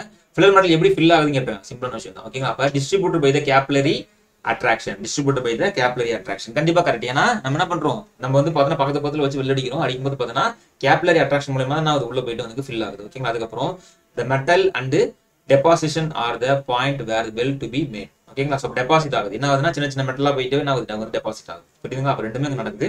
அப்ப 81st क्वेश्चन வந்து ஆன்சர் பாத்தீங்கன்னா option C, both A and B. Okay. அடுத்து மேக்னெட்டிக் ஆர்க் ப்ளோ அப்படிங்கிறது என்னன்னு கேட்டிருக்காங்க. மேக்னெட்டிக் ஆர்க் ப்ளோ அப்படிங்கிறது என்ன அர்த்தம் அப்படின்னா, நீங்க கரண்ட் கொடுக்கும்போது பாத்தீங்கன்னா அந்த பர்టిక్యులர் யூனிட் வந்து மேக்னெட் ஆர்க் ஆகும். ஃபார் எக்ஸாம்பிளுக்கு இப்போ இந்த மாதிரி பீஸ் வந்து நான் வந்து வெல்ட் அடிக்க போறேன். இதுக்கு வந்து எடுத்து கொடுத்துட்டேன். இதுக்கு வந்து பாத்தீங்கன்னா எலக்ட்ரோட் இங்க இருக்கு. இது வந்து பாத்தீங்கன்னா ஜெனரேட்டர் கனெக்ட் பண்ணிட்டேன் அப்படின்னா இந்த பர்టిక్యులர் யூனிட்டே வந்து பாத்தீங்கன்னா மேக்னெட்டா ஆக்ட் ஆகுது அப்படின்னா வந்து மேக்னெட்டிக் ஆர்க் ப்ளோ நடக்கும். மேக்னெட்டிக் ஆர்க் ப்ளோ எப்படி நடக்கும் அப்படின்னா, ஜஸ்ட் வந்து எலக்ட்ரோட் நீங்க ஒரு இடத்துல வச்சீங்க அப்படின்னா அது வந்து ரிப்பல் ஆகி வேற இடத்துக்கு போகும். ரிப்பல் ஆகி கொஞ்சம் டைரக்ஷன் வந்து சேஞ்ச் ஆகும். அதான் மேக்னெட்டிக் ஆர்க் ப்ளோ அப்படின்னு சொல்லுவாங்க. இது எப்படி நடக்குது அப்படின்னா the phenomena of occurrence of a splatter. ஓகேங்களா? ஸ்பிளாட்டர் பிகாஸ் ஸ்பிளாட்டர்னா பக்கத்துல போறது மீன்ஸ் உங்களுடைய அந்த வேவி இருக்கு இல்லையா, அந்த வெல்டிங் வேவி வந்து பார்த்தா தள்ளி போகும். Okay. For magnetic field create DC arc welding. DC arc welding அவ்வளவுதான். புரியுதுங்களா? அதான் வந்து மேக்னெட்டிக் ஆர்க் ப்ளோ அப்படின்னு சொல்றோம். ஓகே. அடுத்து 83rd கொஸ்டின் பார்ப்போம். ப்ரீஹீட்டிங் is essential for with kind of welding. எந்த வெல்டிங்க்கு ப்ரீஹீட்டிங் நமக்கு தேவைப்படுது அப்படின்னு கேட்டிருக்காங்க. ப்ரீஹீட்டிங் யாருக்கு தேவைப்படும் அப்படின்னு கேட்டா காஸ்ட் அயனுக்கு தேவைப்படும். ப்ரீஹீட்டிங் கேஸ்ட் அயனுக்கு என்ன பண்ணும்? தேவைப்படும். ஓகேங்களா? இதை பத்தி தெரிஞ்சுக்கலாம். அடுத்தது the maximum deflection of a fixed beam. ஓகேங்களா? carrying out the central point load. Central point load பொறுத்த வரைக்கும் மேக்ஸிமம் டிஃப்ளெக்ஷன் எங்க இருக்கும் அப்படின்னு கேட்டா இப்போ ஃபிக்ஸ்டு பீம்ங்கிறது என்ன அர்த்தம்? இந்த பக்கம் ஃபிக்ஸ் பண்ணி வச்சிருப்பாங்க, இந்த பக்கம் ஃபிக்ஸ் பண்ணி வச்சிருப்பாங்க. That is called fixed beam, right? அப்ப இதுக்கான மேக்ஸிமம் டிஃப்ளெக்ஷன் எங்க இருக்கும் அப்படின்னு கேட்டீங்கன்னா இதான் அது டிஃப்ளெக்ஷன் கர்வ். இதான் அதோடைய டிஃப்ளெக்ஷன் கர்வ். அப்ப மேக்ஸிமம் டிஃப்ளெக்ஷன் எங்க இருக்கும்? சென்டர் பாயிண்ட் தான் இருக்கும். அவ்வளவுதான், simple. Centre of the beam. அதுவும் வந்து பாயிண்ட் லோட் தான் கொடுத்துருக்காங்க இல்லையா? Carrying centre point load. அப்ப இங்க வந்து பாயிண்ட் லோட் ஆக்ட் ஆகுது அப்படின்னா அப்ப எங்க இருக்கும்? நமக்கு வந்து பாத்தீங்கன்னா சென்டர் பாயிண்ட்ல தான் மேக்ஸிமம் டிஃப்ளெக்ஷன். Okay, S. அடுத்தது 85th क्वेश्चन பார்ப்போம். The Poisson ratio of the cast iron. Poisson ratio of the cast iron இதெல்லாம் வந்து பாத்தீங்கன்னா predominant கேக்குற क्वेश्चन தான். இதெல்லாம் ஜஸ்ட் பாத்தீங்கன்னா எக்ஸாம் போறதுக்கு முன்னாடி ஜஸ்ட் வந்து பாத்தீங்கன்னா ஒரு கோ த்ரூ பண்ணிட்டு போங்க, ரொம்ப நல்லது. ஓகேங்களா? Poisson ratio for the cast iron is 0.23. 0.23. அடுத்தது the localized compressive stress at the area of contact between the two members is known as localized compressive stress. அப்படிங்கிறது என்ன அர்த்தம் அப்படின்னா இங்க வந்து we are called as a denoted as a bending stress, sorry crushing stress. ஓகேங்களா? localized compressive stress அப்படிங்கிறது என்ன அர்த்தம்? அது பர்టిక్యులர் இடத்துல அதிகமா ஸ்ட்ரெஸ் பண்றத தான் நம்ம localized compressive stress சொல்றோம். ஓகேங்களா? அப்ப that is called crushing stress. That is called crushing stress. 87th question பார்ப்போம். The bending moment diagram for the simply supported beam load center. ஓகேங்களா? ஒரு bending moment diagram வேணும். சிம்பிளி சப்போர்ட்டட் பீமுக்கு எப்படி இருக்கும் question கேட்டிருக்காங்க. அதாவது ஒவ்வொன்றுத்துக்கும் क्वेश्चन கேட்பாங்க. அதனால ஒரு சார்ட் மாதிரி போட்டு ஞாபகம் வச்சீங்க. கேண்டிலிவர் பீம் தனியா நோட் பண்ணிச்சீங்க, சிம்பிளி சப்போர்ட் பீம் தனியா note பண்ணிச்சீங்க. Simply support பீமுக்கு point load, uniform distributor load, uniform varying லோடுக்கு என்ன மாதிரி எல்லாம் மாறும் அப்படி क्वेश्चन கேட்பாங்க. ஓகேங்களா? அதே மாதிரி கேண்டிலிவர் பீமுக்கு நீங்க வந்து பாத்தீங்கன்னா வந்து point load, uniform distributor load, uniform varying load. ஓகேங்களா? அதுக்கான கர்வ் வந்து பாத்தீங்கன்னா கியூபிக்லா மாறுமா, பாரபோலிக்கா மாறுமா, லீனியரா மாறுமான்னு क्वेश्चन கேட்பாங்க. சோ அதனால ஒரு சார்ட் மாதிரி போட்டு ஞாபகம் வச்சு ரொம்ப நல்லது. Okay, S. A bending moment diagram for simply supported beam is loaded at center. For example, ஒரு simply supported beam இருக்கு. ஓகேங்களா? loaded center. இதோட shear force diagram எப்படி இருக்கும் அப்படினு கேட்டினா வந்து like this.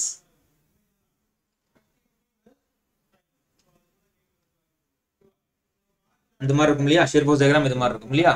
எஸ். அதே ஒரு bending moment diagram எப்படி இருக்கும் அப்படினு கேட்டினா இது என்ன பண்ணும்? ஒரு isosceles triangle இருக்கும். கரெக்ட்டுங்களா? ஒரு isosceles triangle இருக்கும். Option B is the correct answer. Okay, S. isosceles triangle. அடுத்து பாருங்க 88 क्वेश्चन பாருங்க. ஒரு இது एक्चुअली பார்த்தீங்கன்னா ஒரு ஃபார்முலா இல்லையா? T by J equal to G theta by L equal to L by R அப்படிங்கிறது ஒரு ஃபார்முலா. ஓகேங்களா? இதுல என்ன கேட்டிருக்காங்க அப்படின்னா இந்த J by R அப்படிங்கிறது என்ன கேட்டிருக்காங்க? J by R is nothing but polar moment of polar modulus. அவ்வளவுதான். ஓகேங்களா? J by R is nothing but the polar modulus. எல்லாமே ஃபார்முலா பேஸ் பண்ண क्वेश्चंस. அடுத்து பாப்போம். The polar modulus of a solid shaft. The polar modulus of the solid shaft. Polar modulus of the solid shaft is okay. solid shaft ஓட polar modulus நமக்கு என்ன கேட்டிருக்காங்க? pi d cube divided by 16. ஓகேங்களா? solid shaft னா circular shaft தானே, அப்ப வந்து pi d cube by 16. அடுத்து 90th क्वेश्चन பாப்போம். The product of Young's modulus E and the moment of inertia I. ஓகேங்களா? so E into I அதான் கேட்டிருக்காங்க. product of E into I is nothing but என்னது? actually product of E into I அப்படிங்கிறது என்ன அர்த்தம் அப்படின்னா it's called flexural rigidity. கரெக்ட்டா? flexural rigidity. அடுத்து பாப்போம் 91st क्वेश्चन. 91st क्वेश्चन நமக்கு என்ன இருக்கு அப்படினா the performance of the boiler is measured by. ஒரு பாயிலரோட பெர்ஃபார்மன்ஸ் எப்படி மெஷர் பண்ணுவோம் அப்படின்னு கேட்டீங்கன்னா சிம்பிளான விஷயம் தான். அது எவ்வளவு ஸ்டீம் ப்ரொடியூஸ் பண்றது அவ்வளவு விஷயம். எவ்வளவு நான் பர்ன் பண்றேன், நம்மளுடைய கலரிஃபிக் வேல்யூ எவ்வளவு பர்ன் பண்றேன், அது எவ்வளவு ஸ்டீம் ப்ரொடியூஸ் பண்றது, அதான் வந்து performance of the steam boiler. கரெக்ட்டுங்களா? அப்ப option C is correct answer. Steam produced in kg per kg, kilojoule per kilogram of fuel burn. நான் எவ்வளவு ஃபியூலை பர்ன் பண்றேன் இன் கிலோகிராம்ல, அதே மாதிரி எவ்வளவு கிலோகிராம்ல எனக்கு ஸ்டீம் ப்ரொடியூஸ் பண்ணுது. That is called performance of the boiler. Okay, அடுத்து பாருங்க. And in an engine indicator, ஓகேங்களா, is used for determine the following.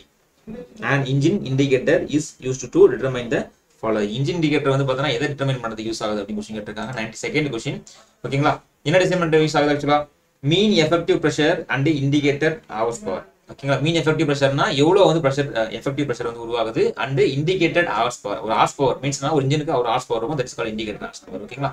Break horse power அப்படிங்கிறது என்ன அர்த்தம்னா இண்டிகேட்டர் ஹார்ஸ் பவர்ல இருந்து நீங்க நீங்க அந்த பர்டிகுலர் சப்ளைல இருந்து எடுக்கிற வேற யூனிட் எல்லாத்தையும் மைனஸ் பண்ணீங்க அப்படின்னா அது வந்து நான் பிரேக் ஹார்ஸ் பவர் அப்படின்னு சொல்லுவேன். ஓகேங்களா?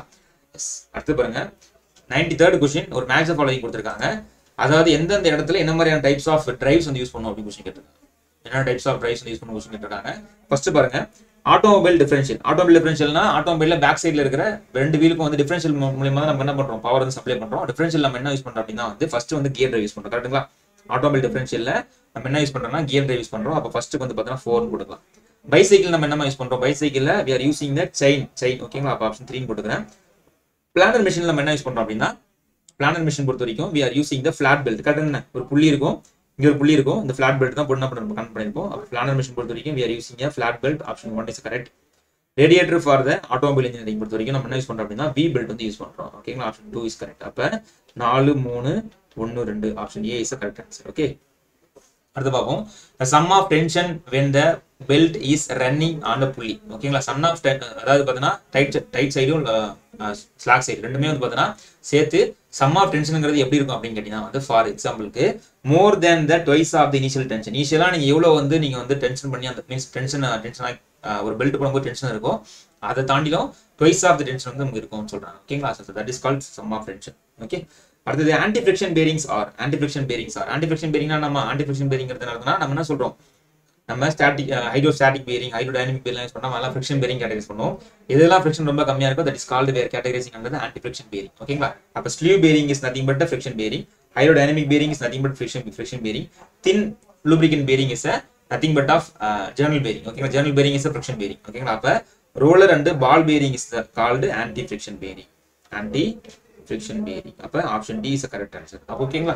option D is a correct answer. 96 question பார்ப்போம். creep in a belt occurs due to. creep அப்படிங்கிறது என்னமா, ஒரு பர்టిక్యులர் லோட ஒரு பர்టిక్యులர் டியூரேஷனுக்கு வச்சு ஒரு பிளாஸ்டிக் ஸ்ட்ரெயின் கொடுக்கறது தான் creep load சொல்லுவோம். கரெக்ட்டுங்களா? creep load சொல்லுவோம். அப்ப creep loadங்கிறது என்ன அர்த்தம் அப்படின்னா சிம்பிளான விஷயம், uneven contraction and expansion of the belt. ஓகேங்களா? அப்ப எக்ஸாம்பிளுக்கு பெல்ட் ரொட்டேட் ஆகி இருக்கு, ஹீட் ப்ரொடியூஸ் ஆகும்போது என்ன ஆகும், எக்ஸ்பேண்ட் ஆகும், தரின் கூல் ஆகும்போது நமக்கு கான்டாக்ட் ஆகும். அது மாதிரி மாறி நடக்கிறதால தான் நம்ம என்ன creep of the belt வந்து உருவாகுது. ஓகே, அடுத்தது 96 கொஸ்டின் பார்ப்போம். 97th கொஸ்டின் பாருங்க. 97th கொஸ்டின் ஹேவ் சம் ஒரு ப்ராப்ளம் கொடுத்துருக்காங்க. சிம்பிளான ப்ராப்ளம் தான், ஒன்றும் பெரிய ப்ராப்ளம் கிடையாது. என்ன கொடுத்துருக்காங்கன்னா ஒரு பெல்ட் டிரைவ் பேஸ் பண்ணி ஒரு ப்ராப்ளம் கொடுத்துருக்காங்க. ஓகேங்களா? பெல்ட் டிரைவ் பேஸ் பண்ணி ஒரு ப்ராப்ளம் கொடுத்துருக்காங்க. ஸோ என்ன பாருங்க இது, ஸோ இப்போ ஆக்சுவலாக பார்த்தீங்கன்னா நமக்கு என்ன கொடுத்துருக்காங்கன்னா டயமீட்டர் கொடுத்துருக்காங்க. டயமீட்டர் D1 கொடுத்துட்டாங்க 1 மீட்டர். ஓகேங்களா? அதே மாதிரி டயமீட்டர் D2 கொடுத்துட்டாங்க 2.5 மீட்டர். ஓகேங்களா? அதே மாதிரி N1 கொடுத்துட்டாங்க. N1 நம்ம கொடுத்துருக்காங்க 250 RPM. N2 தான் கண்டுபிடிக்க சொல்றாங்க. கரெக்ட்டுங்களா? சிம்பிளான விஷயம். N2 தான் வந்து பார்த்தீங்கன்னா we have to find out. So இதில் நம்ம என்ன பண்ணலாம், சிம்பிளான விஷயம், டயமீட்டர் அதிகமாச்சு அப்படின்னா நமக்கு என்ன ஆயிடும், ஸ்பீட் வந்து கம்மியாயிடும். ஓகேங்களா? Diameter கம்மியாச்சுன்னா speed அதிகமாயிடும். ரெண்டுமே வந்து இன்டெரக்ட்லி ப்ரொபோர்ஷனல். கரெக்ட்டுங்களா? ரெண்டுமே பார்த்தீங்கன்னா இன்டெரக்ட்லி ப்ரொபோர்ஷனல். அப்போ என்ன பண்ணலாம், so N2 divided by N1 equal to D1 divided by D2 போட்டுக்கலாமா? மற்ற வேல்யூ எனக்கு தெரியுமா? அப்போ N2 மட்டும் தான் கண்டுபிடிக்கணும். அப்போ N1 இந்த பக்கம் கொண்டு போயிடுறேன். N1 into D1 divided by D2. கரெக்டா? இப்போ N1 வேல்யூ நம்ம எனக்கு N1 value 250 right, into D1 value நம்ம D1 வேல்யூ வந்து பார்த்தீங்கன்னா 1 மீட்டர், இங்கே வந்து பார்த்தீங்கன்னா வந்து 2.50 சொல்லியிருக்காங்க. அப்போ இது அடிச்சா நமக்கு என்னமா வருது, அடிச்சா நமக்கு என்ன வரும், 100 வருமா? அவ்வளோதான், 100 இன்ட்டு 1 போட்டுனா வந்து 100 தான். அப்போ option C is correct answer. ஓகேங்களா? அவ்வளோதான், சிம்பிளான விஷயம். இது மட்டும் ஞாபகம், இதுதான் லாஜிக். ஸோ ஸ்பீட் அதிகமாச்சுன்னா டயமீட்டர் கம்மியாகும், டயமீட்டர் அதிகமாக ஸ்பீட் கம்மியாகும். அவ்வளோதான். ஓகேங்களா? 98th கொஸ்டின் பார்ப்போம். ஸோ இது வந்து பார்த்தீங்கன்னா வந்து only concentrating about speed and diameter. ஓகேங்களா? ஒருவேளை நீங்க வந்து யங்ஸ் மாடல்ஸையும் நீங்க வந்து அந்த creep loading கன்சிடர் பண்றீங்க, ஸ்ட்ரெஸ்ஸிங் கன்சிடர் பண்றீங்க அப்படின்னா உங்களோட ஃபார்முலா எப்படி மாறும் அப்படின்னா அதான் கொஸ்டின் கேட்டிருக்காங்க. வர முடியாது. ஒருவேளை என்ன சொல்றாங்க பாருங்க.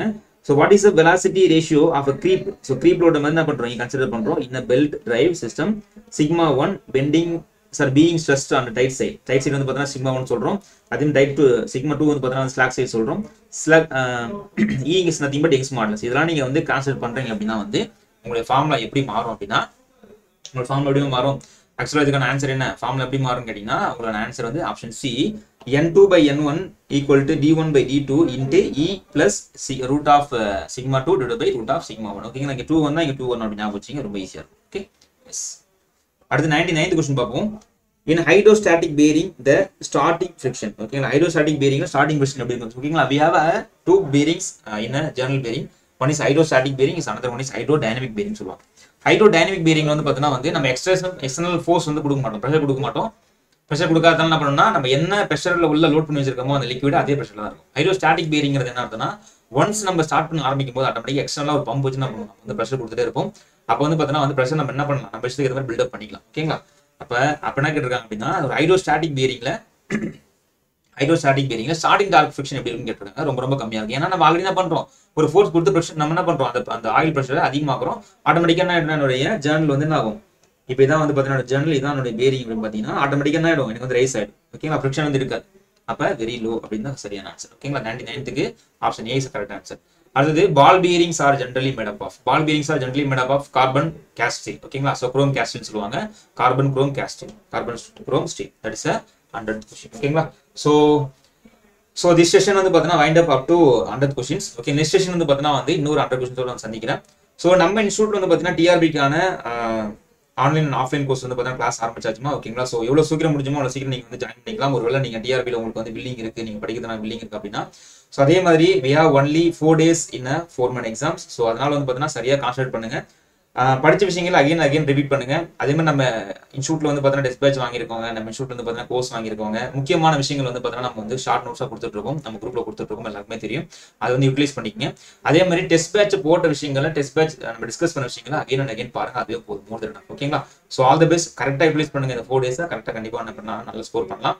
அதே மாதிரி டிஆர்பியில் உங்களுக்கு வில்லிங் இருக்கு, ஒருவேளை டிஆர்பி நீங்க போகணும்னு ஆசைப்படுறீங்க, வில்லிங் இருக்கு அப்படின்னா வந்து நம்ம இன்ஸ்டியூட்ல ஸ்காலர்ஷிப் டெஸ்ட் கண்டக்ட் பண்ணிருக்கோம். அது ஜஸ்ட் வந்து நீங்க எழுதலாம். ஸோ எழுதுனீங்க அப்படின்னா வந்து நீங்க வந்து 50% வரைக்கும் நீங்க வந்து ஆஃபர் பிரைஸ்ல நீங்க படிக்க முடியும். ஓகேங்களா, ஸோ இந்த scholarship test for civil, mechanical, triple ECL அதுக்கு நடத்திட்டு இருக்கோம். ஸோ இந்த ஸ்காலர்ஷிப் டெஸ்ட் யூஸ் பண்ணிக்கங்க. அதே மாதிரி ஸ்காலர்ஷிப் டெஸ்ட் வேணும் அப்படின்னா வந்து இந்த நம்பருக்கு வந்து கால் பண்ணுங்க. 8190879379 நம்பருக்கு கால் பண்ணுங்க.